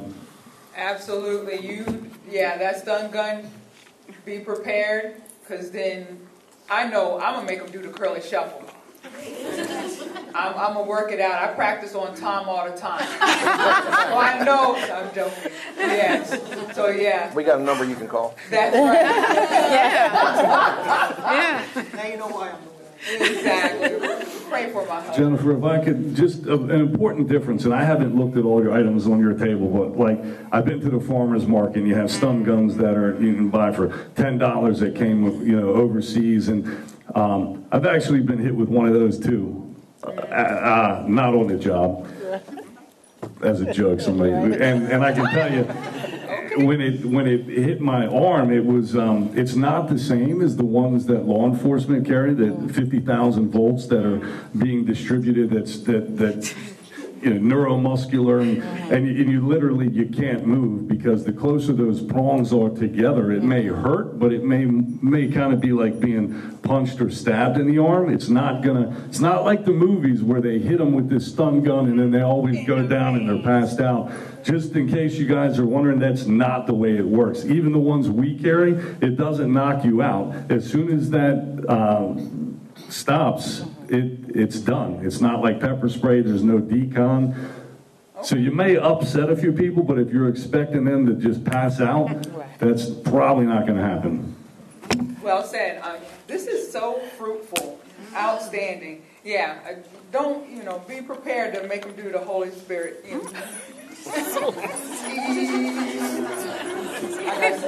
Hey. Okay. So, Larry Larry, how do you use the pepper spray? I know in the flyer we had the Z formation, correct? Yes. Yes, so that's what our pepper sprays will shoot 16 feet away. And we teach people to aim for eyes, nose, mouth. So that's where Jennifer was talking about the Z, because we're going eyes, come back, nose, mouth. Eyes, nose, mouth, or the T is going to get the nose, mouth, and then the eyes. I actually tell people use any letter in the alphabet as long as you're going for their face. people. Exactly. So it doesn't matter. So that's effective. And again, you're going to practice. And I tell people all the time, because with that flip, it's a thumb motion. It's a thumb motion because it does have a locked position, so it doesn't accidentally go off in your purse, in your bag, your pocket. So just practice flipping it. Because again, if it comes down to that, you're going to have to know how to use whatever product or tool it is that you're carrying. So practice definitely makes perfect. You go out, not on a windy day like today, oh my gosh. but you definitely want to practice using and flipping your pepper spray. Awesome. I have basically 2 more questions, and then we'll wrap it up. And I understand if you have to go. But please, I want you to patron the vendors. So this one is: how do young people safely handle a date at a movie? Karita, I know I was filling in for Jen on this. I know it. Is there a grip? Well, I'm going to speak from being a parent myself. My children are, I think, 22 and 28 now, so I've raised 2 children. But first of all, dating. You have to talk to your parents about that. Mine is not going to date at all. So that's the biggest thing. But I noticed dating for my children, they always hung out in a group, which was so much safer. It wasn't like one-on-one. And sometimes you're not ready for that. Emotionally, when you get into dating, you're opening up a lot of things that you may not be mature enough to understand. Because as parents, we've been through it all. Like you said, you put it on the breastplate, your heart goes into dating. And a lot of times you're not even mature enough here to even take on a lot of the things that you're going to be exposed to. So first of all, going on a date one-on-one, if your parents agree and it's a safe place, I don't know what the age group, what the question is, but always let someone know where you are. My children are older, they still give me their location. Whenever they're going somewhere, they turn on their location. Like it or not, I'm sorry, I need to know. So let someone know where you are. Sit in an area, I don't know if you agree with me, but don't go all the way over to the wall where you can't get out there. So sit on the edge if you can. Maybe the first seat in the aisle. So if we're on a date, sorry, your wife, hopefully.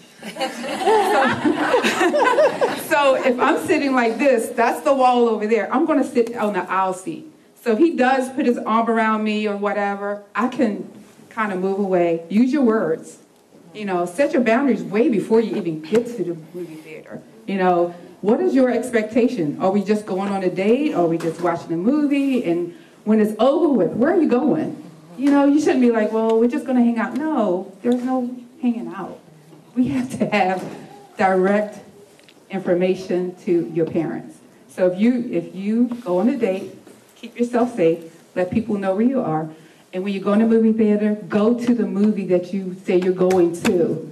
Okay? So be honest with your parents, communicate with them effectively, because at the end of the day, they're going to be there with you, and they're going to have to, take care of you. So lying to them and saying we're going to the movie and you end up not in the movie theater but you're down the street somewhere and something happens, they're going to have a whole lot of questions for you, right? So let's just be honest and keep yourself safe.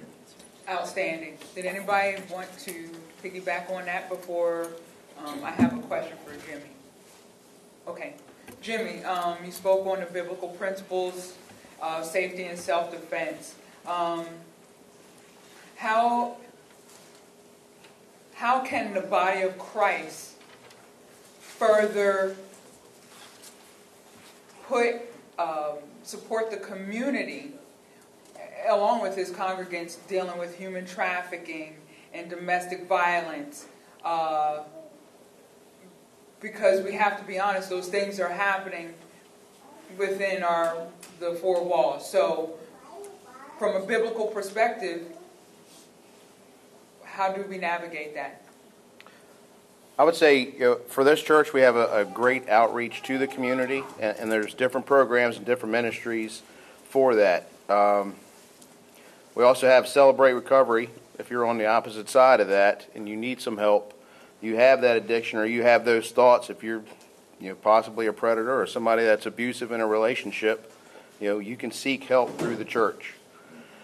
I would say as a Christian, and if you're identifying, one of your friends is going through a toxic relationship or possibly putting themselves in situations where they're going to be, trafficked, they're going to be prostituted out. You need to address those situations and the people that they hang out with and call them back. Get them out of those situations. And one thing to do is get in a small group. Find that group of people that are going to help protect you, help be that self-defense. Find a mentor that knows God's Word, and then it can help you and bring you closer to a relationship with God. God wants you to have that life. He wants to build you up. He wants to have that relationship with you. Just like most of you parents out there, you don't want to have a kid that's beaten on again and again and again. You want that big figure behind you. You want that Heavenly Father to stand there and protect you. So come to the church. If you know somebody that needs that, bring them to the church. Absolutely. Bring them to a relationship with Christ. It's going to build you up. Contact Jennifer about having this workshop at your church. Possible. Absolutely. Unstoppable You, everything that we do is mobile. So we travel around the country with conferences, workshops, those things. So if this was interesting to you and helpful, reach out to me. The last question is, will this video be available today? I would say visit our Unstoppable You Ministries table. Make sure that you sign our notebook with your email, phone number, your name.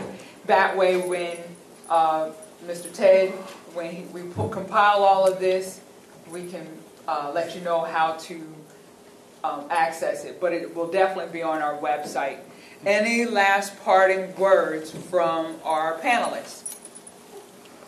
Can you all hear me? I need a mic. One thing that I failed to mention, and as soon as I sat down back at the table, I said, oh my gosh, I really didn't finish the story.